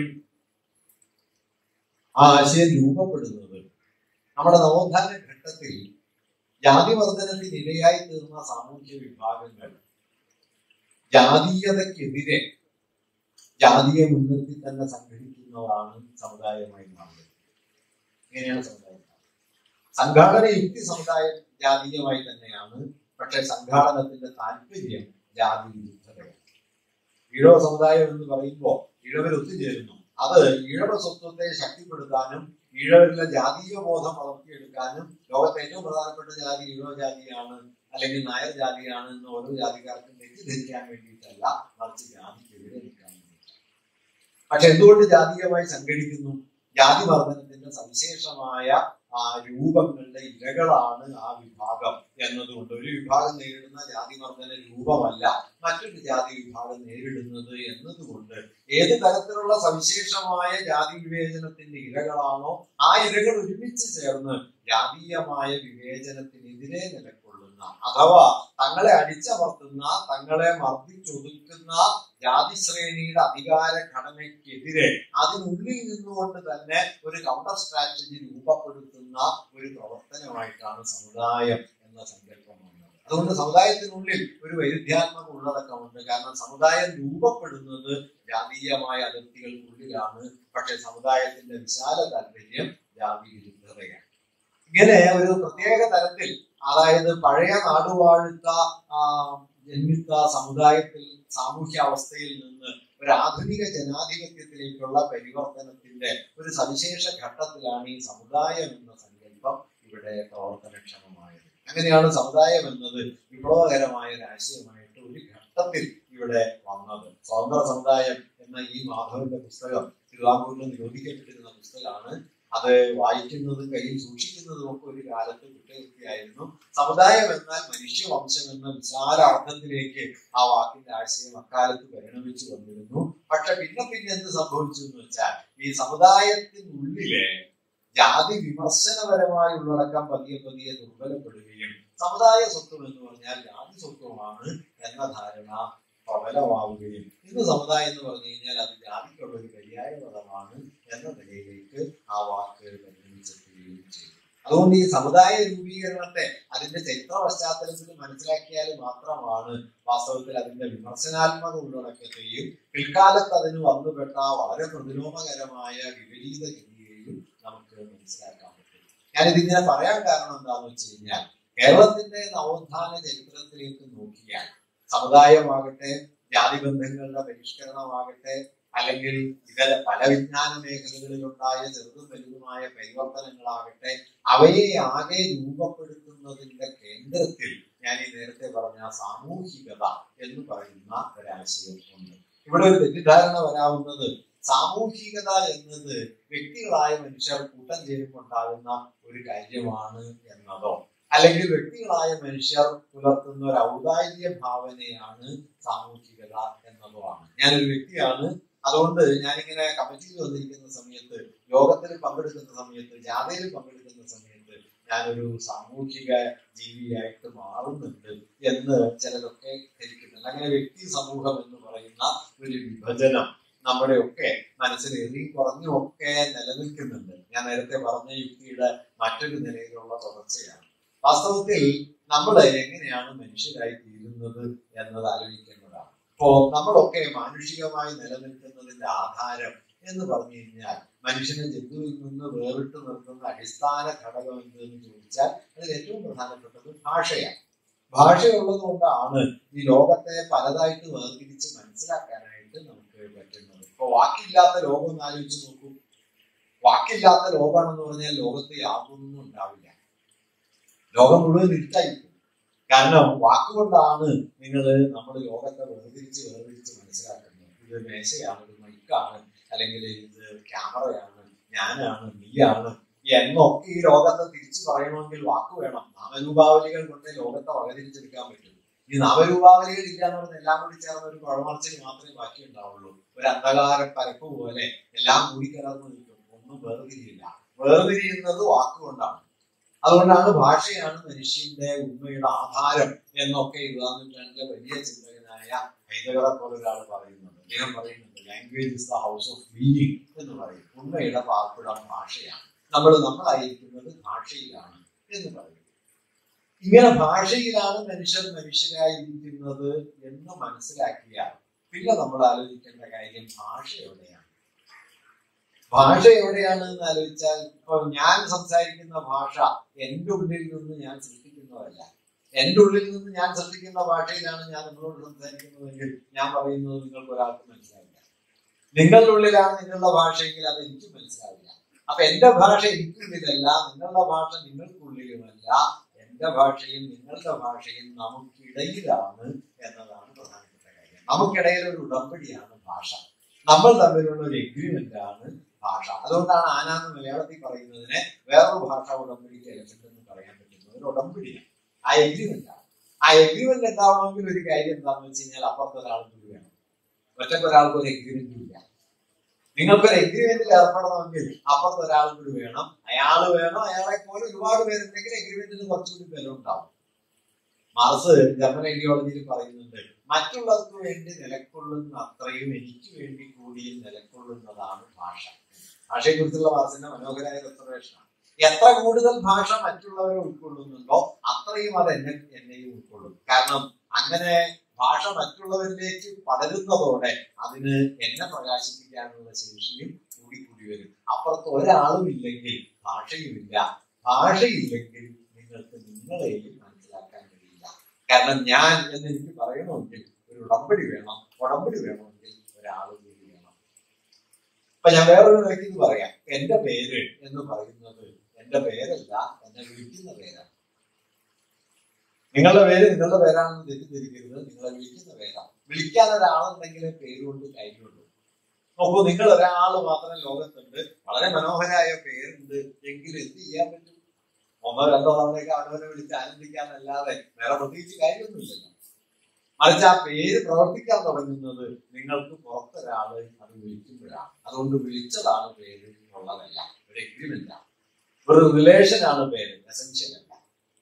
അങ്ങനെ എസെൻഷ്യലിസ്റ്റായി യാഥാർത്ഥ്യത്തെ കാണുന്നതിന് പകരം ബന്ധങ്ങളായി, സമൂഹമായി, സാമൂഹികതയായി ലോകത്തെ കാണുക എന്നതാണ് അറിവിനെ സംബന്ധിക്കുന്ന ഏറ്റവും ഡെമോക്രാറ്റിക് ആയ ഒരു പ്രതലം.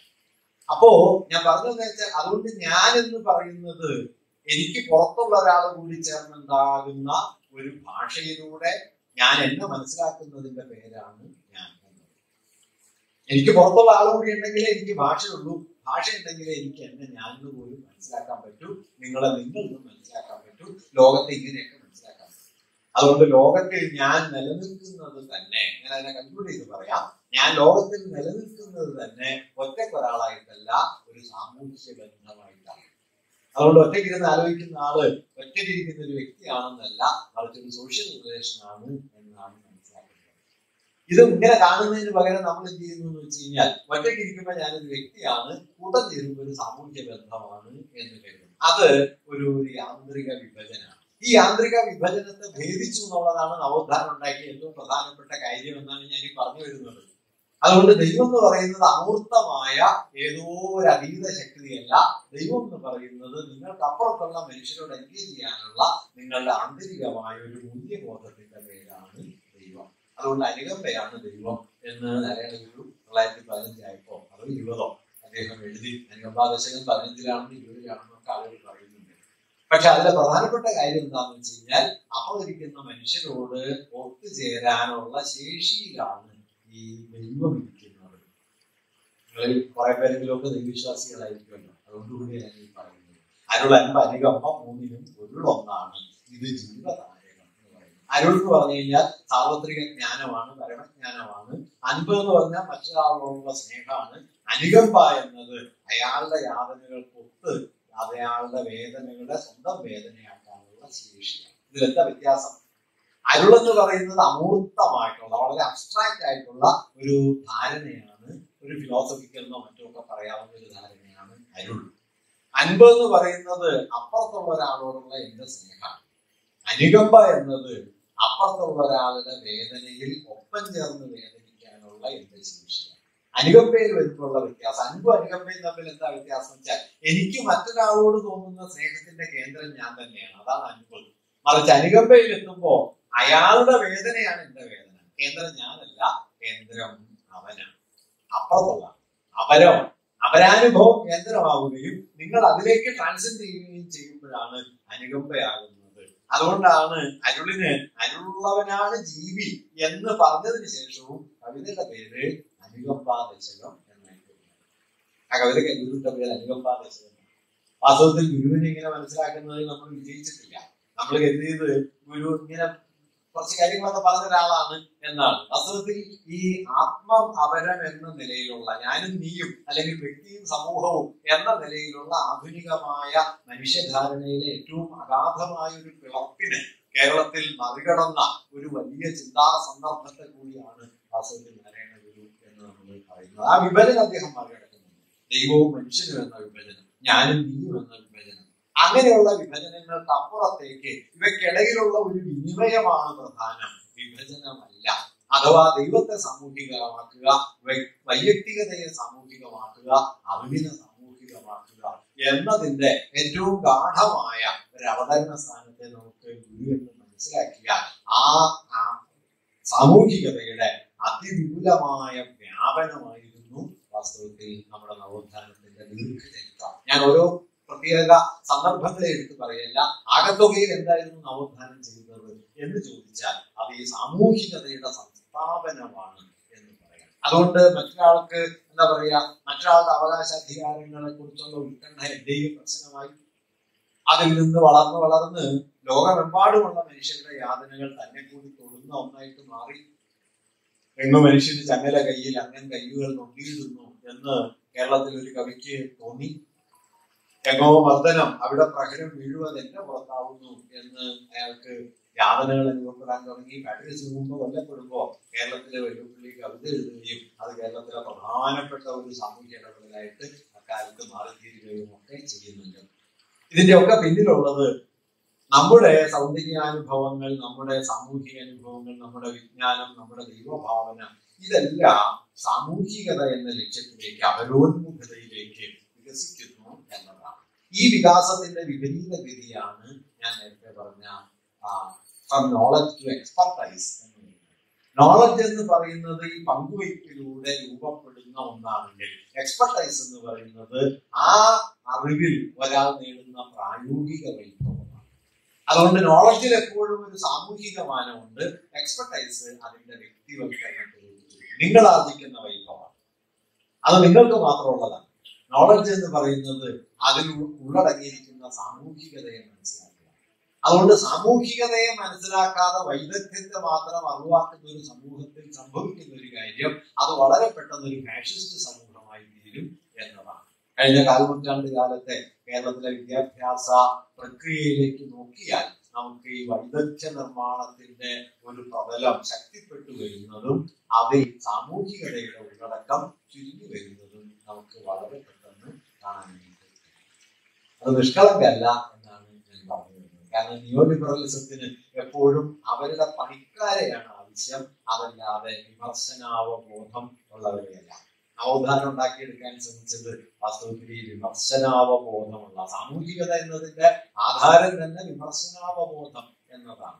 ഒന്നിനെ അതായി നിൽക്കാൻ അനുവദിക്കാതെ ഒന്നിനെ അതിനപ്പുറത്തേക്ക് വികസിപ്പിക്കുന്ന പണിയുടെ പേരാണ് വിമർശനാവബോധം എന്ന് പറയുന്നത്. ഒരറിവിനെ അതായിട്ട് നിൽക്കാൻ അനുവദിക്കാതെ അതിന്റെ ഉള്ളടക്കത്തെ ഇളക്കി കളയുക, അതിനെ രൂപപ്പെടുത്തിയ ബന്ധങ്ങളെ മനസ്സിലാക്കി അതിനപ്പുറത്തേക്ക് അതിനെ കൊണ്ടുപോവുക എന്നത് വിമർശനത്തിന്റെ പ്രധാനപ്പെട്ട ഒരു താല്പര്യമാണ്. ഞാൻ നേരത്തെ പറഞ്ഞതുപോലെ ലാഭം എന്ന് പറയുന്നത് ഒരു സാമ്പത്തിക സമ്പർക്കമാണ് എന്ന് ന്യൂട്രലായിട്ട് മനസ്സിലാക്കുന്നതിന് പകരം ലാഭത്തിനുള്ളിൽ ഒരു ചൂഷണ പ്രക്രിയ ഉണ്ടെന്ന് മനസ്സിലാക്കുന്നതോടെ നിങ്ങളുടെ സാമ്പത്തിക ജ്ഞാനം ഒരു സാമൂഹ്യ വിമർശനമായിട്ട് മാറും. അല്ലെങ്കിൽ എന്തുകൊണ്ടാണ് അപ്പുറത്തൊരാൾ ദരിദ്രനായിരിക്കുന്നത് എന്നതിന് അയാൾ ജോലിയില്ലാത്തത് കൊണ്ടാണെന്നോ തൊഴിലെടുക്കാത്തത് കൊണ്ടാണെന്നോ അല്ലെങ്കിൽ അയാളുടെ ഗതികേടാണ്, അയാളുടെ വിധിയാണെന്നൊക്കെ കരുതുന്നതിന് പകരം വിഭവ വിതരണത്തിലെ അനീതിയാണ് ദാരിദ്ര്യത്തിന്റെ അടിസ്ഥാനം എന്ന് കാണുന്നതോടെ അത് ഒരു സോഷ്യൽ അണ്ടർസ്റ്റാൻഡിംഗ് ആയിട്ടുണ്ടാകും. പണ്ട് എംഗൽസ് പറയുന്ന രസമുള്ള ഒരു കമന്റ് ഉണ്ട്. 10 കൽപ്പനകളുണ്ടല്ലോ, ആ 10 കൽപ്പനകളിൽ ഒന്ന് അന്യന്റെ മകൾ മോഷ്ടിക്കരുത് എന്നാണ്. അപ്പൊ എംഗൽസ് അതേക്കുറിച്ച് പറഞ്ഞത് ഇത് വാസ്തവത്തിൽ ഒരു എറ്റേണൽ പ്രിൻസിപ്പിൾ അല്ല, ഒരു നിത്യമായ ഒരു തത്വമല്ല ഈ അന്യന്റെ മകൾ മോഷ്ടിക്കരുത്. അദ്ദേഹം പറഞ്ഞത് അന്യന്റെ മകൾ മോഷ്ടിക്കാനാണെങ്കിൽ 2 പ്രീ കണ്ടീഷൻസ് വേണം. ഒന്ന്, മോഷ്ടിക്കപ്പെടാൻ പാകത്തിന് ഒരാളുടെ കയ്യിൽ കൂടുതൽ സ്വത്ത് ഉണ്ടാവണം. 2, മോഷ്ടിക്കാൻ പ്രേരണ തോന്നുന്ന മട്ടിൽ മറ്റൊരാൾ ദരിദ്രനായിരിക്കണം. ഈ 2 കണ്ടീഷൻസ് ഇല്ലെങ്കിൽ പിന്നെ മോഷണത്തിന് ഒരു സാമൂഹ്യ അർത്ഥമില്ല. അതുകൊണ്ട് മോഷണം എന്ന് പറയുന്നത് ഒരു തിന്മയായിരിക്കുന്നതിന്റെ പുറകിൽ ഒരു സാമൂഹിക തലമുണ്ട് എന്ന് കൂടി മനസ്സിലാക്കുമ്പോഴാണ് അറിവിനെ നമുക്ക് ഒരു ധാർമ്മിക പ്രതലത്തിൽ നിന്ന് സാമൂഹിക മൂല്യത്തിലേക്ക് വികസിപ്പിക്കാൻ പറ്റുക.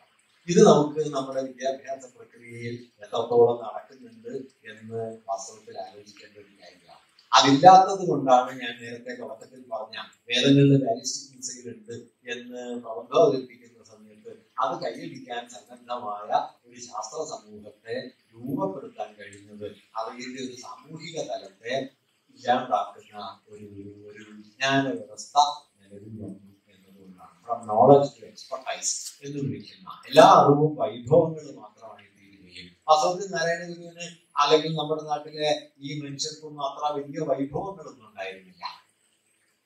മറിച്ച് അവർ ചെയ്തുകൊണ്ടിരുന്നത് സമൂഹബോധത്തെ രൂപാന്തരപ്പെടുത്തുക എന്ന വലിയൊരു കാര്യമാണ്. അല്ലാതെ അവര് എഞ്ചിനീയറിംഗിലോ അല്ലെങ്കിൽ മറ്റേതെങ്കിലും ഒരു സാങ്കേതിക ജ്ഞാനത്തിലോ വലിയ വൈഭവം കാണിച്ച ടെക്നീഷ്യന്മാരോ ടെക്നോക്രാറ്റുകളോ ആയിരുന്നില്ല. നമ്മുടെ നാട്ടിൽ ഇപ്പോൾ ഒരു പ്രശ്നം, ടെക്നോക്രാറ്റുകളെ തന്നെ സയന്റിസ്റ്റുകൾ എന്ന് വിളിക്കാൻ നമുക്ക് എളുപ്പം കഴിയുന്നു എന്ന ഒരു സ്ഥിതി ധാരാളമായിട്ട് വരികയും ചെയ്തു. അപ്പൊ ഈ നവോത്ഥാനത്തിന്റെ ഈ ഉള്ളടക്കത്തിലുള്ള ഈ ഒരു വലിയ മാറ്റം അത് നമ്മുടെ ജീവിത പരിസരത്തുണ്ടാക്കിയ വലിയ തിരിച്ചറിയലുകളാണ്.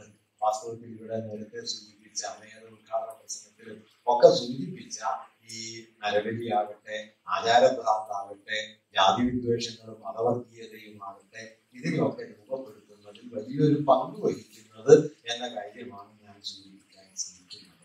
അതുകൊണ്ട് എന്ത് സംഭവിക്കുന്നു എന്ന് പറഞ്ഞാൽ വിദ്യാഭ്യാസം പണ്ട് വളർത്തുള്ളൊരു കവിതയിൽ എഴുതുന്നുണ്ട്, ഉടുപ്പിൽ തുന്നിച്ചേർത്ത് ഉയർന്ന വിദ്യാഭ്യാസം എത്ര താഴ്ത്തിയിലാണ് അമ്മേ എന്ന് എഴുതുന്നുണ്ട്. കാരണം നിങ്ങൾ അത് ഉടുപ്പിൽ തുന്നിച്ചേർക്കുന്ന ഒരു അലങ്കാരമാക്കി മാറ്റുമ്പോൾ വാസ്തവത്തിൽ നമ്മള് ആ അറിവിന്റെ അവബോധ തലത്തെ വിടുകയും അറിവിന്റെ ഉപകരണ തലത്തെ എടുക്കുകയും ചെയ്യും. ഈ ഉപകരണ തലമായി ഇൻസ്ട്രുമെന്റലായി തീരുന്ന അറിവ് വാസ്തവത്തിൽ വളരെ അപകടം പിടിച്ച അറിവാണ്. കാരണം എന്താണ്, കത്തിയാൽ ആത്മഹത്യ ചെയ്യാതെ എന്ന് വെല്ലുവിളി പറയുമല്ലോ. അങ്ങനെ മൂർച്ചമേറിയ ഒരു കത്തി കൊണ്ട് ഒരാളെ കുത്തി കൊല്ലാനോ ഒരാളെ ആത്മഹത്യ ചെയ്യാനോ പ്രേരിപ്പിക്കാതെ അതിനെ ഒരു ശസ്ത്രക്രിയക്ക് പറ്റിയ ഉപകരണമാക്കാൻ കഴിയണമെങ്കിൽ കത്തി മാത്രം പോരാ, ഒരു അവബോധം കൂടി ആവശ്യമാണ്. ഈ അവബോധത്തെ അറിവിൽ നിന്ന് മാറ്റിക്കഴിഞ്ഞാൽ ഇൻസ്ട്രുമെന്റാലിറ്റി വിജയിക്കും. ഈ ഇൻസ്ട്രുമെന്റാലിറ്റിയെ ശക്തിപ്പെടുത്തുകയും അവബോധത്തെ ദുർബലപ്പെടുത്തുകയും ചെയ്യുക എന്നതാണ് വിൽഗ്രാമിൽ പറയുന്ന നോളജ് ടു എക്സ്പെർട്ടൈസ്.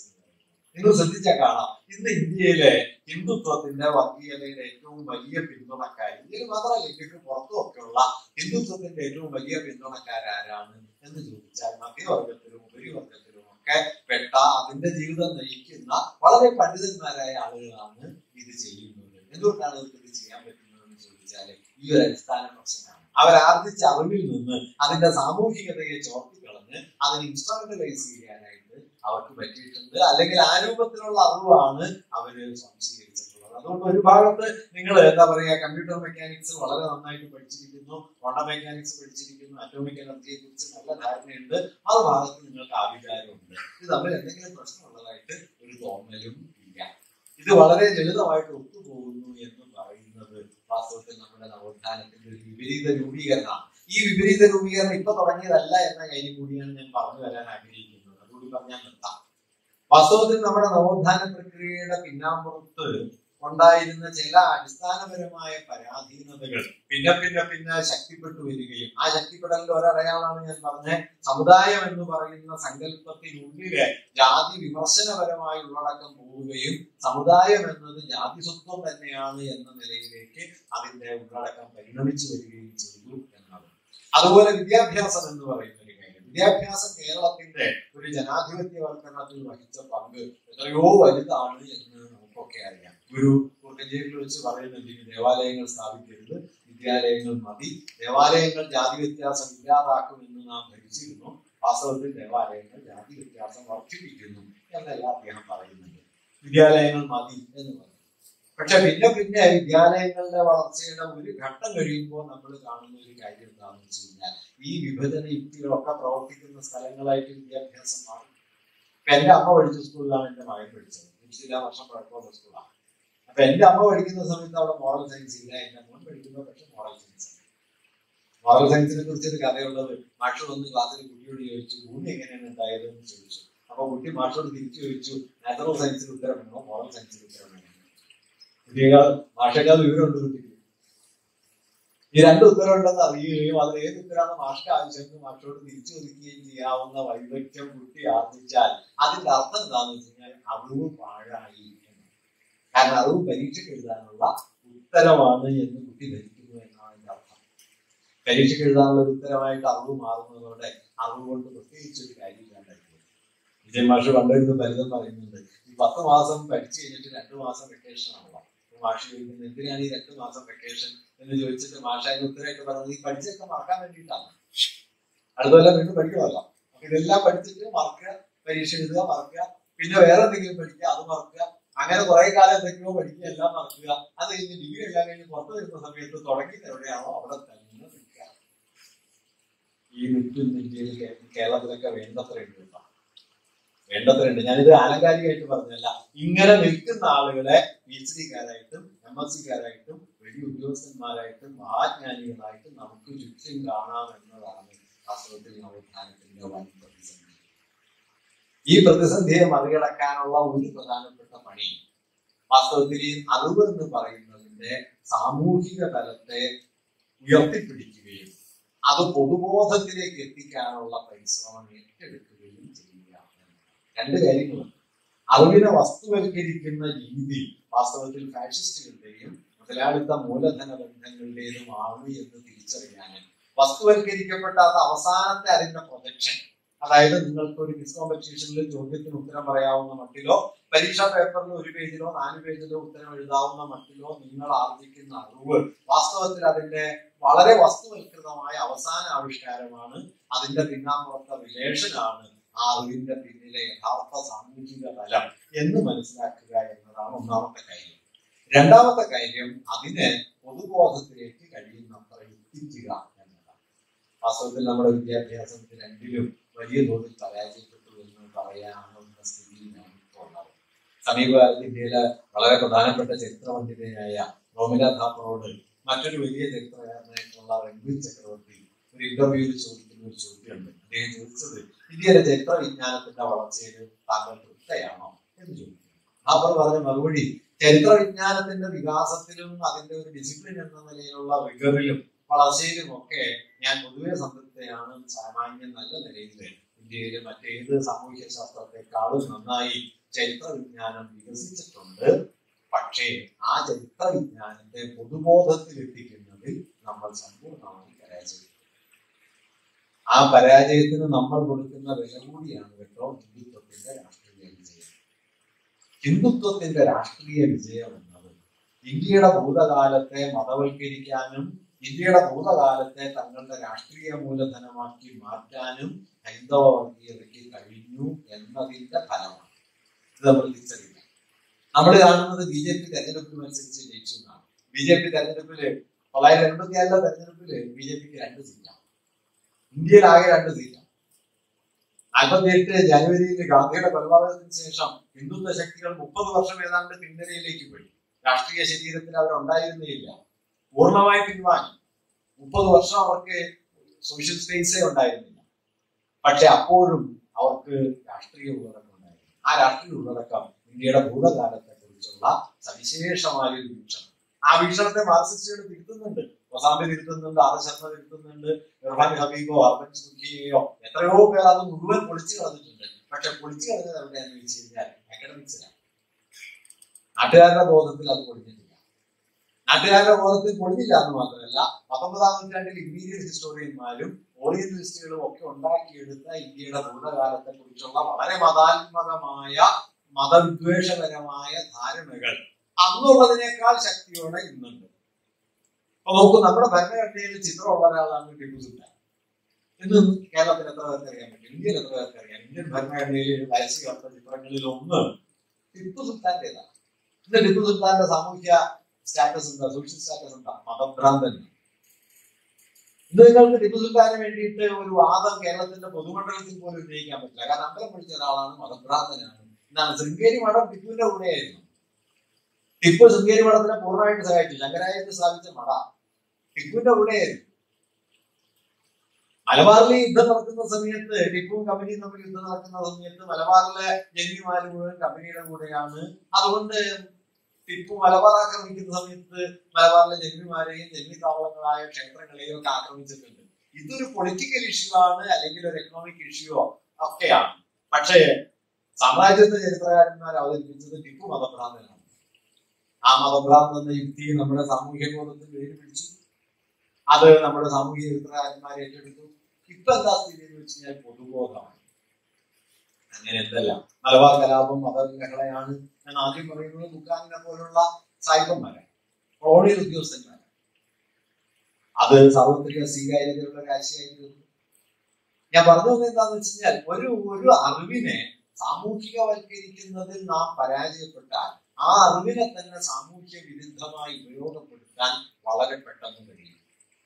ആ ഉപയോഗപ്പെടുത്തലാണ് ഇന്ന് വാസ്തവത്തിൽ വിജ്ഞാനത്തിന്റെ മണ്ഡലത്തിൽ നടക്കുന്നത്. അതുകൊണ്ട് ഫിസിക്സ് എന്ന് പറയുന്നത്, കെമിസ്ട്രി എന്ന് പറയുന്നത്, അല്ലെങ്കിൽ ഏത് വിജ്ഞാനവും ചില ഉപകരണങ്ങളുടെയും പ്രയോഗങ്ങളുടെയും ലോകമാണ് എന്ന് കരുതുകയും, ശാസ്ത്രജ്ഞാനം എന്ന് പറയുന്നത് ശാസ്ത്രാവബോധത്തിന് വിപരീതമായ ഒരു വിവരസഞ്ചയം മാത്രമായിട്ട് മനുഷ്യർക്ക് കൊണ്ടു നടക്കാൻ കഴിയുകയും ചെയ്യുന്ന സ്ഥിതിവിശേഷം ഉണ്ടായി. അതുകൊണ്ടാണ് ഞാൻ നേരത്തെ പറഞ്ഞത്, ഇത്രയേറെ വിവരവും ഇത്രയേറെ ബിരുദങ്ങളും ഇത്രയേറെ ഉന്നത വിദ്യാഭ്യാസവും ഉണ്ടായിട്ടും അതിന്റെ യാതൊരു അടയാളവും ഇല്ലാതെ ജീവിക്കാനായിട്ട് നമ്മുടെ സമൂഹത്തിന് പലപ്പോഴും കഴിയുന്നു എന്നത്. ഇത്രയൊന്നും വിവരമില്ലാത്ത കാലത്ത് മനുഷ്യർക്ക് വാസ്തവത്തിൽ ഇത്രയും അപകടം ഉണ്ടായിരുന്നില്ല. ഞാൻ വിവരം കൊണ്ട് അപകടപ്പെട്ടു എന്നല്ല, വിവരത്തിനുള്ളിൽ സംഭവിച്ച ഈ ഷിഫ്റ്റ് നമ്മൾ കാണണം എന്നതാണ് ഞാൻ പറയുന്നത്. അതുകൊണ്ട് നവോത്ഥാനത്തിന്റെ തലം, അതുകൊണ്ട് ഞാൻ എംഗൽസിൽ നിന്ന് തുടങ്ങിയത്.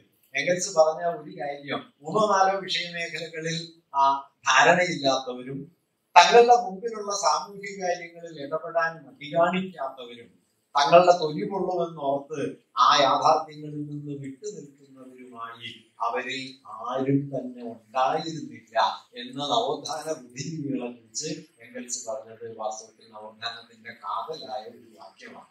കാരണം അറിവെന്ന് പറയുന്നത് ഒരു സോഷ്യൽ ആക്ഷൻ ആണ്, അല്ലാതെ പെഡാന്റിക് ആയിട്ടുള്ള പ്രബോധനപരമായ വിവര സമാഹരണം മാത്രമല്ല എന്നതാണ് നവോത്ഥാനത്തിന്റെ ഏറ്റവും പ്രധാനപ്പെട്ട ഒരു താല്പര്യം.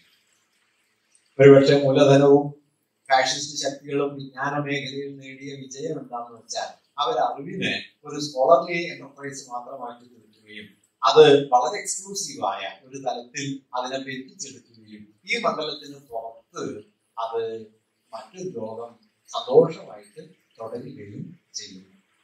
നോക്കൂ, നിങ്ങൾ അക്കാഡമിക് സർക്കിളിൽ വട്ടം കൂടിയിരുന്നിട്ട് ഇന്ത്യയുടെ ഭൂതകാലത്തിന് ഒരു മത്സര സ്വഭാവമുണ്ട് എന്ന് പറയുകയും അത് സമ്മതിക്കുന്ന ഒരു 50 പേര് അത് കേട്ട് കൈയടിച്ച് പിരിയുകയും ചെയ്യുന്നു. ബാക്കി പുറത്ത് 1.5 ലക്ഷം പേര് ഇന്ത്യ ഹിന്ദുക്കളുടേതാണ് എന്ന് ഉറച്ചു വിശ്വസിക്കുകയും ചെയ്യുന്നു. ഈ സെമിനാറൊന്നും ഒരു അധികാരം നിൽക്കില്ല കേട്ടോ. മറിച്ച് ആ വാദം ഉണ്ടല്ലോ, അതകത്തേക്ക് വന്ന് സെമിനാറിനെ വിടുന്നു. നിങ്ങൾക്ക് നോക്കിയാൽ കാണാം, ICHR എന്നത് ഹിന്ദുത്വവാദികളുടെ പിടിയിലാണ്, ICSSR ഹിന്ദുത്വവാദികളുടെ പിടിയിലാണ്, ഏത് വിജ്ഞാനവും ഹിന്ദുത്വവാദികളുടെ പിടിയിലാണ്. നേരത്തെ ഇവിടെ പറഞ്ഞല്ലോ, ഗാന്ധി ഓട്ടോറിക്ഷ മരിച്ചു എന്ന് ക്വസ്റ്റ്യൻ പേപ്പറിൽ വരും. നിങ്ങൾ പ്രതീക്ഷിച്ചിട്ടുണ്ടായിരുന്നോ സവർക്കറുടെ ചിത്രം പാർലമെന്റിന്റെ സെൻട്രൽ ഹാളിൽ വരുന്നു? നിങ്ങൾ പ്രതീക്ഷിച്ചിട്ടുണ്ടായിരുന്നു? ഗാന്ധി കൊലക്കേസിൽ 7ാമത്തെ പ്രതിയാണ്. ഗാന്ധി കൊലക്കേസിൽ 7ാമത്തെ പ്രതിയാണ്. 1948 ജനുവരി 20 ഗാന്ധിയെ ബോംബെറിയുന്നതിന് മുമ്പ്, മദൻലാൽ പഖ്വ ബോംബെറിയുന്നതിന് മുമ്പ് മദൻലാൽ പഖ്വയും ഗോഡ്സെയും നാരായണ ആപ്തയും സവർക്കറെ കാണാൻ വന്നിരുന്നു. 14-നും 17-നും വന്നിരുന്നു. 30-ന് ഗാന്ധിയെ കൊല്ലുന്നതിന് മുമ്പ് 24-ാം തീയതി ഇവർ വന്ന് സവർക്കർ കാണുന്നുണ്ട്. ഗാന്ധിയുടെ 100 വർഷത്തെ ജീവിതം എന്നത് അവസാനിച്ചിരിക്കുന്നു എന്ന് ഇവർ തമ്മിൽ പറയുന്നുണ്ട്. കാണാൻ പോയ ഒരാൾ കൊടുത്ത മൊഴിയാണ് ദിഗംബർ ഭട്കെ. അയാൾ മാപ്പസാക്ഷിയായി. ഈ ഗൂഢാലോചന നടത്തിയ ഗാന്ധിയും സവർക്കറും തമ്മിലുള്ള കോൺഫ്ലിക്റ്റ് പെട്ടെന്ന് തുടങ്ങിയതൊന്നുമല്ല. 1909 തുടങ്ങിയതാണ്. ഇന്ത്യ ഹൗസിൽ വെച്ച് അന്ന് സവർക്കർ ലണ്ടനിൽ നിന്ന്, ഗാന്ധി സൗത്ത് ആഫ്രിക്കയിൽ നിന്ന് ലണ്ടനിൽ വരികയാണ് ചർച്ചയിൽ പങ്കെടുക്കാൻ. അന്ന് മുതൽ അവർ 2 വീക്ഷണങ്ങളാണ്. ആ 2 വീക്ഷണങ്ങൾ പിന്നെ ഉടനീളമുണ്ട്. സവർക്കർക്കെതിരെ കൂടി ഗാന്ധി എഴുതിയ പുസ്തകമാണ് ഹിന്ദു സ്വരാജ്. സവർക്കറുടെ രാഷ്ട്രസങ്കല്പത്തിനെതിരായ വിമർശനമാണ് ആ പുസ്തകം. അങ്ങനെ മനസ്സിലാക്കിയാലേ അത് മനസ്സിലാവുള്ളൂ. അപ്പോഴാണ് അതിന്റെ പ്രാധാന്യം മനസ്സിലാവുക. ബലം കൊണ്ടുണ്ടാവുന്ന ഒരു രാഷ്ട്രം തെറ്റാണ് എന്ന് ഗാന്ധി പറയുന്നത് വാസ്തവത്തിൽ സവർക്കർക്കെതിരെയാണ്. സവർക്കറുടെ ഒരു രാഷ്ട്ര യുക്തിക്കും അതിന്റെ സാങ്കേതിക ഘടനയ്ക്കും ഒക്കെ എതിരെയാണ്. പിന്നെ അത് ഉടനീളം തുടർന്നു. സവർക്കർ 1911 ജൂൺ മാസത്തിലോ മറ്റാണ് ആൻഡമാനിൽ പോകുന്നത്. ഡിസംബറിലോ മറ്റോ മൂപ്പര് മാപ്പ എഴുതി. 6 മാസമായിട്ടേ ഉള്ളൂ. ആ മാപ്പാപേക്ഷ കിട്ടിയിട്ടില്ല കേട്ടോ. 13 എഴുതിയ 2ാമത്തെ മാപ്പിന് ഞാൻ 15 തന്നെ എഴുതിയിരുന്നല്ലോ എന്ന് മൂപ്പര് മെൻഷൻ ചെയ്യുന്നുണ്ട്. പിന്നെ 8-9 തവണ മാപ്പെഴുതി. പുള്ളിയുടെ ഭാര്യ 2 തവണ മാപ്പെഴുതി. അങ്ങനെ 24-ല് അദ്ദേഹം മോചിപ്പിക്കപ്പെട്ടു. മഹാരാഷ്ട്രയിൽ വന്ന് അദ്ദേഹം രത്നഗിരി ജില്ലയില് വീട്ടു തടങ്കലിലായി. പിന്നെ കുറച്ച് കഴിഞ്ഞപ്പോൾ സമ്പൂർണ്ണ സ്വാതന്ത്ര്യമൊക്കെയായി. ഈ സമയത്തെല്ലാം ചെയ്യുന്നത് ഇന്ത്യൻ സ്വാതന്ത്ര്യ സമരത്തെ അകമേ വളർത്തുന്നതിനുള്ള ഒരു ഉപാധിയായിട്ട് ഹിന്ദു മഹാസഭയെ മാറ്റുക എന്നതായിരുന്നു.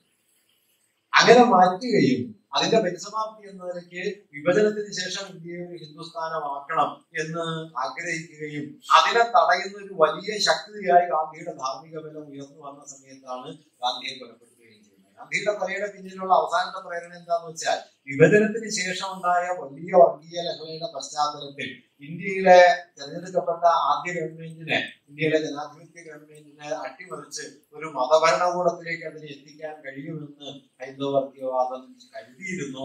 അതിനെ ചെറുത്തത്, തടഞ്ഞത് വാസ്തവത്തിൽ ഗാന്ധിയുടെ അവസാനത്തെ നിരാഹാരമാണ്. 1948 ജനുവരി 13 മുതൽ 18 വരെ അദ്ദേഹം നടത്തിയ നിരാഹാരമാണ് അതിനെ തടഞ്ഞത്. ആ തടയലാണ് ഇയാളെ കൊല്ലി അല്ലാതെ വേറെ വഴിയില്ല എന്ന ആശയത്തിലേക്ക് ഇവരെ എത്തിക്കുന്നത്. പിന്നീട് ആ ഗാന്ധിയെ കൊല്ലാൻ 20-ന് ബോംബെറിയുന്നു. പിന്നെ 30-ന് കൊല്ലുന്നു. ഈ കേസിൽ 7ാമത്തെ പ്രതിയാണ് സവർക്കർ. ഇതിന്റെ മൊഴിയല്ലാണ്ട് ഞാൻ അതിന്റെ വിശദാംശങ്ങളിലൂടെ പറയുന്നില്ല. പക്ഷെ ഈ സവർക്കർ പാർലമെന്റിലെ സെൻട്രൽ ഹാളിലെ ഒരു ഛായാചിത്രമായിട്ട് ഗാന്ധിയുടെ ഏതാണ്ട് എതിർഭാഗത്ത് വന്നിട്ടുണ്ട്. നിങ്ങൾക്ക് ഭാഗ്യമുണ്ടെങ്കിൽ നിങ്ങളെ റിട്ടയർ ചെയ്യുന്നതിന് മുമ്പ് ഇദ്ദേഹത്തെ രാഷ്ട്രപിതാവായിട്ട് ആദരിക്കാനുള്ള ഒരു അവസരം കിട്ടിയേക്കും. എഴുന്നേറ്റിരുന്ന് വണങ്ങാനുള്ള ഒരവസരമൊക്കെ കിട്ടിക്കൂടായികയില്ല. അപ്പോഴും നമ്മൾ ചരിത്രം പഠിക്കുന്നുണ്ടാവും. ഇതാണ് ധാപ്പർ പറഞ്ഞ പ്രശ്നം. നമ്മൾ ചരിത്ര വിജ്ഞാനത്തെ സൂക്ഷ്മമായിട്ട് വികസിപ്പിച്ചു.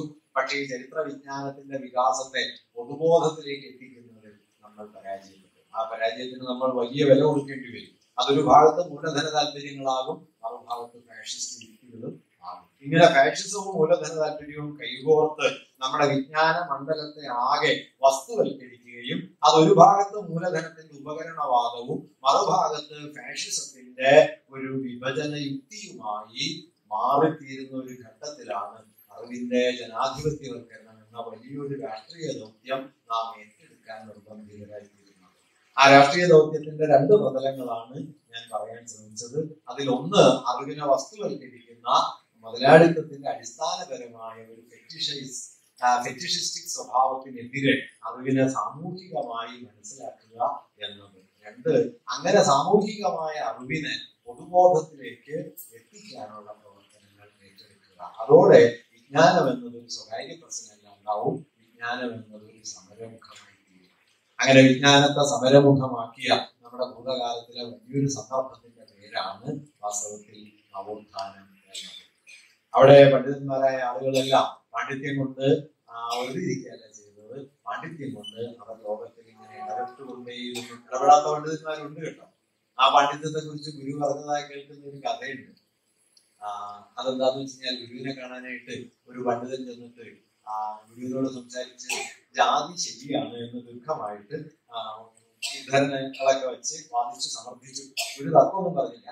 ഗുരുവിന് പൊതുവിൽ അങ്ങനെ തർക്കമൊന്നും പറയുന്ന ആളല്ല, ഒരു കമന്റ് ഒക്കെ ഉണ്ടാവുള്ളൂ. അത് വളരെ ഷാർപ്പായിരിക്കും, പക്ഷെ എല്ലാവർക്കും മനസ്സിലാവുന്നൊന്നുമില്ല. ഗുരുവിനെ കാണാനായിട്ട് ഒരു തമ്പുരാട്ടി ചെന്നിട്ട് പറഞ്ഞു നോക്കണേ, ഞാൻ സ്ഥലപ്പേര് എനിക്ക് ഓർമ്മയില്ല, എന്റെ ഓർമ്മയെന്ന് പറയുന്നതാണ്, അവിടുത്തെ ആരുണ്ടെങ്കിൽ ക്ഷമിക്കണം. പറഞ്ഞു, ഞാൻ തൃപ്പങ്ങോട്ട തമ്പുരാന്റെ തമ്പുരാട്ടിയാണ് എന്ന് പറഞ്ഞു. അപ്പൊ ഗുരു ചോദിച്ചു, വീട്ടിലൊക്കെ ഇങ്ങനെ തന്നെയാണോ സംസാരിക്കാറ് എന്ന് ചോദിച്ചു. അത് അവർക്ക് മനസ്സിലായെന്ന് എനിക്കറിയില്ല. ഇങ്ങനെ ഒരു രീതിയിലാണ് ഗുരു അതിനെ പ്രതികരിക്കാം. അപ്പോ ഈ പണ്ഡിതൻ ഇങ്ങനെ വലിയ വേദങ്ങളും ഗ്രന്ഥങ്ങളും ഒക്കെ ഉദ്ധരിച്ച് ജാതി ന്യായമാണ് എന്ന് സ്ഥാപിച്ച് താൻ തർക്കത്തിൽ ജയിച്ചു എന്ന് കരുതി അദ്ദേഹം മടങ്ങിപ്പോയി. ഗുരു പ്രതിരോധിക്കുന്നൊന്നുമില്ല. പോയി കഴിഞ്ഞപ്പോ ഗുരു ശിഷ്യനോട് പറഞ്ഞു, ആ പണ്ഡിതന്റെ പേര് പറഞ്ഞിട്ട് പറഞ്ഞു, അദ്ദേഹം ഈ പുസ്തകം വെച്ച അലമാര പോലെയാണ്. പുസ്തകം വെച്ച അലമാര നല്ല മെറ്റഫറാണ്. കാരണം പുസ്തകം നിറച്ച അറിവാണ്, അലമാര നിറച്ച പുസ്തകമാണ്. പക്ഷെ ഇതൊന്നും അലമാരയിൽ തൊടില്ല. അലമാരയ്ക്ക് ഇതുമായിട്ട് യാതൊരു ബന്ധമില്ല. അതിങ്ങനെ പുസ്തകം ചോന്ന്, പുസ്തകത്തിലെ അറിവ് മുഴുവൻ ചോന്ന് അതങ്ങനെ നിൽക്കും.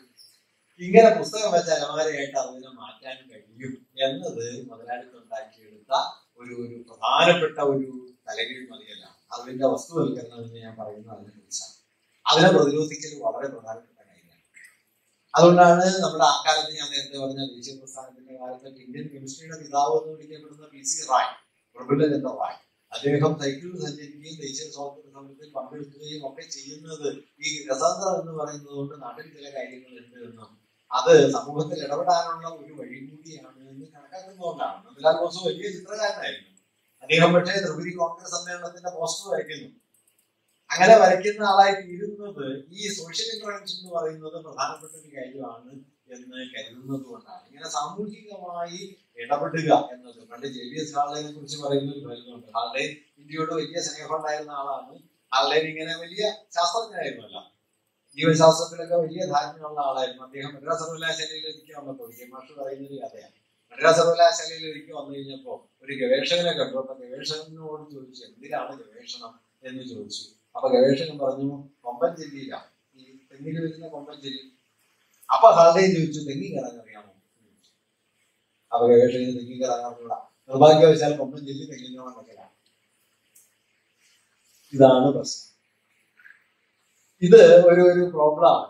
അതായത് നിങ്ങൾ ആർജിക്കുന്ന അറിവും അതിന്റെ സാമൂഹ്യ ബലവും തമ്മിൽ എന്താണ് ബന്ധം എന്ന മർമ്മസ്പർശിയായ ചോദ്യത്തെ മിക്കവാറും ഒഴിച്ചു നിർത്തിയിട്ട് നമുക്ക് അറിവിനെ വസ്തുവൽക്കരിക്കാൻ കഴിയും. ഞാൻ നേരത്തെ പറഞ്ഞല്ലോ, അറിവിന്റെ സാമൂഹികതയെ പുറത്താക്കി അതിനെ ഇൻസ്ട്രുമെന്റലൈസ് ചെയ്യാൻ കഴിയും. ഈ ഇൻസ്ട്രുമെന്റലൈസേഷൻ ആണ് വാസ്തവത്തിൽ മുതലാളിത്ത അറിവിലുണ്ടാക്കിയ ഏറ്റവും വലിയ അപകടം. From knowledge to expertise.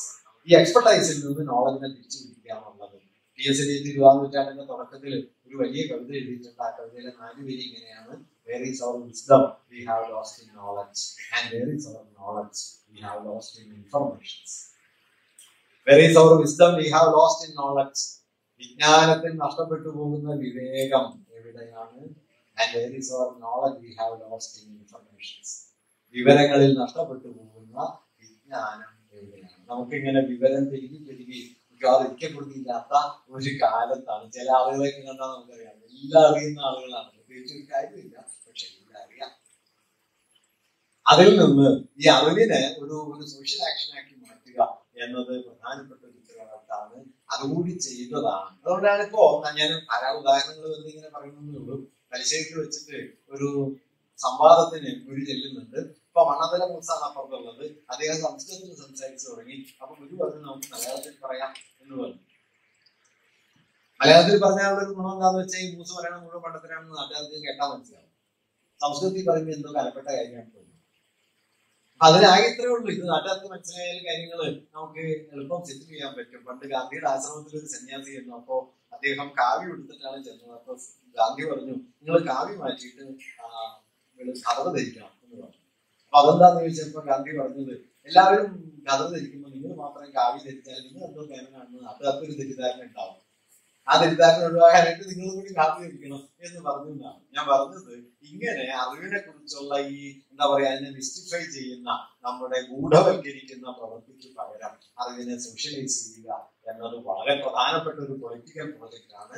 ഒരു പക്ഷേ രാഷ്ട്രീയ ഉത്തരവാദിത്തമുള്ള അധ്യാപകരുടെ ഒരു കൂട്ടായ്മ എന്ന നിലയ്ക്ക് കേരളീയ സമൂഹത്തിൽ അതെങ്ങനെ നിർവഹിക്കാൻ കഴിയുമെന്ന ആലോചന വാസ്തവത്തിൽ നമ്മുടെ നവോത്ഥാന പാരമ്പര്യത്തിന്റെ ഇങ്ങേ തലത്തിൽ നിന്നുകൊണ്ട് നാം നടക്കേണ്ട പ്രധാനപ്പെട്ട ഒരു ആലോചനയാണ്. എന്താണ് ചരിത്രം എന്നതിന് വാൾട്ടർ ബെഞ്ചമിൻ പറയുന്ന ഉത്തരം, ആപത്തിന്റെ നിമിഷങ്ങളിൽ മനസ്സിലൂടെ മിന്നി മാറുന്ന ഓർമ്മകളെ കയ്യെത്തി പിടിക്കലാണ് ചരിത്രം. അല്ലാതെ ഭൂതകാലത്തിന്റെ നാൾവഴി കണക്ക് സൂക്ഷിക്കലല്ല. ആപത്തിന്റെ നിമിഷങ്ങളിൽ മനസ്സിലൂടെ മിന്നി മായുന്ന ഓർമ്മകളെ കയ്യെത്തി പിടിക്കലാണ് ചരിത്രം. ഒരു അത്യാപത്തിന്റെ മുഹൂർത്തത്തിലാണ്, അതിന്റെ നടുവിലാണ് നാം നിൽക്കുന്നത് എന്ന കാര്യത്തിൽ നമുക്ക് സംശയം ഉണ്ടാവാനിടയില്ല. അതുകൊണ്ട് നവോത്ഥാനം ഒരു ഓർമ്മയായിരിക്കുന്നത് കയ്യെത്തി പിടിക്കേണ്ട ഒരു സമരായുധം എന്ന നിലയ്ക്കാണ്. ആ സമരായുധത്തിന്റെ ഒരു സാധ്യത ഈ സാമൂഹികതയുടെ പുനഃസ്ഥാപനത്തിനായുള്ള അവസാനമില്ലാത്ത പരിശ്രമത്തിനുള്ള ഒരു പ്രേരണ അതിലടങ്ങിയിട്ടുണ്ട് എന്നതാണ്.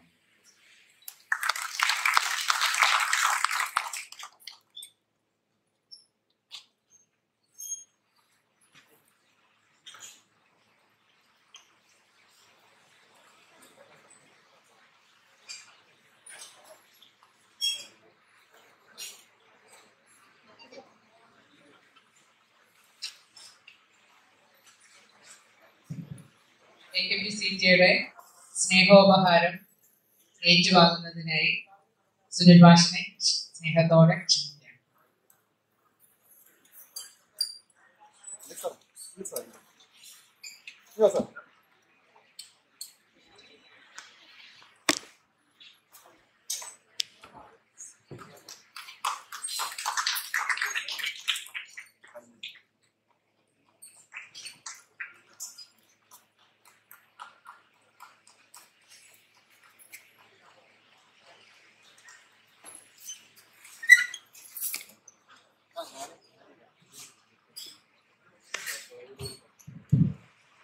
അടുത്തതായി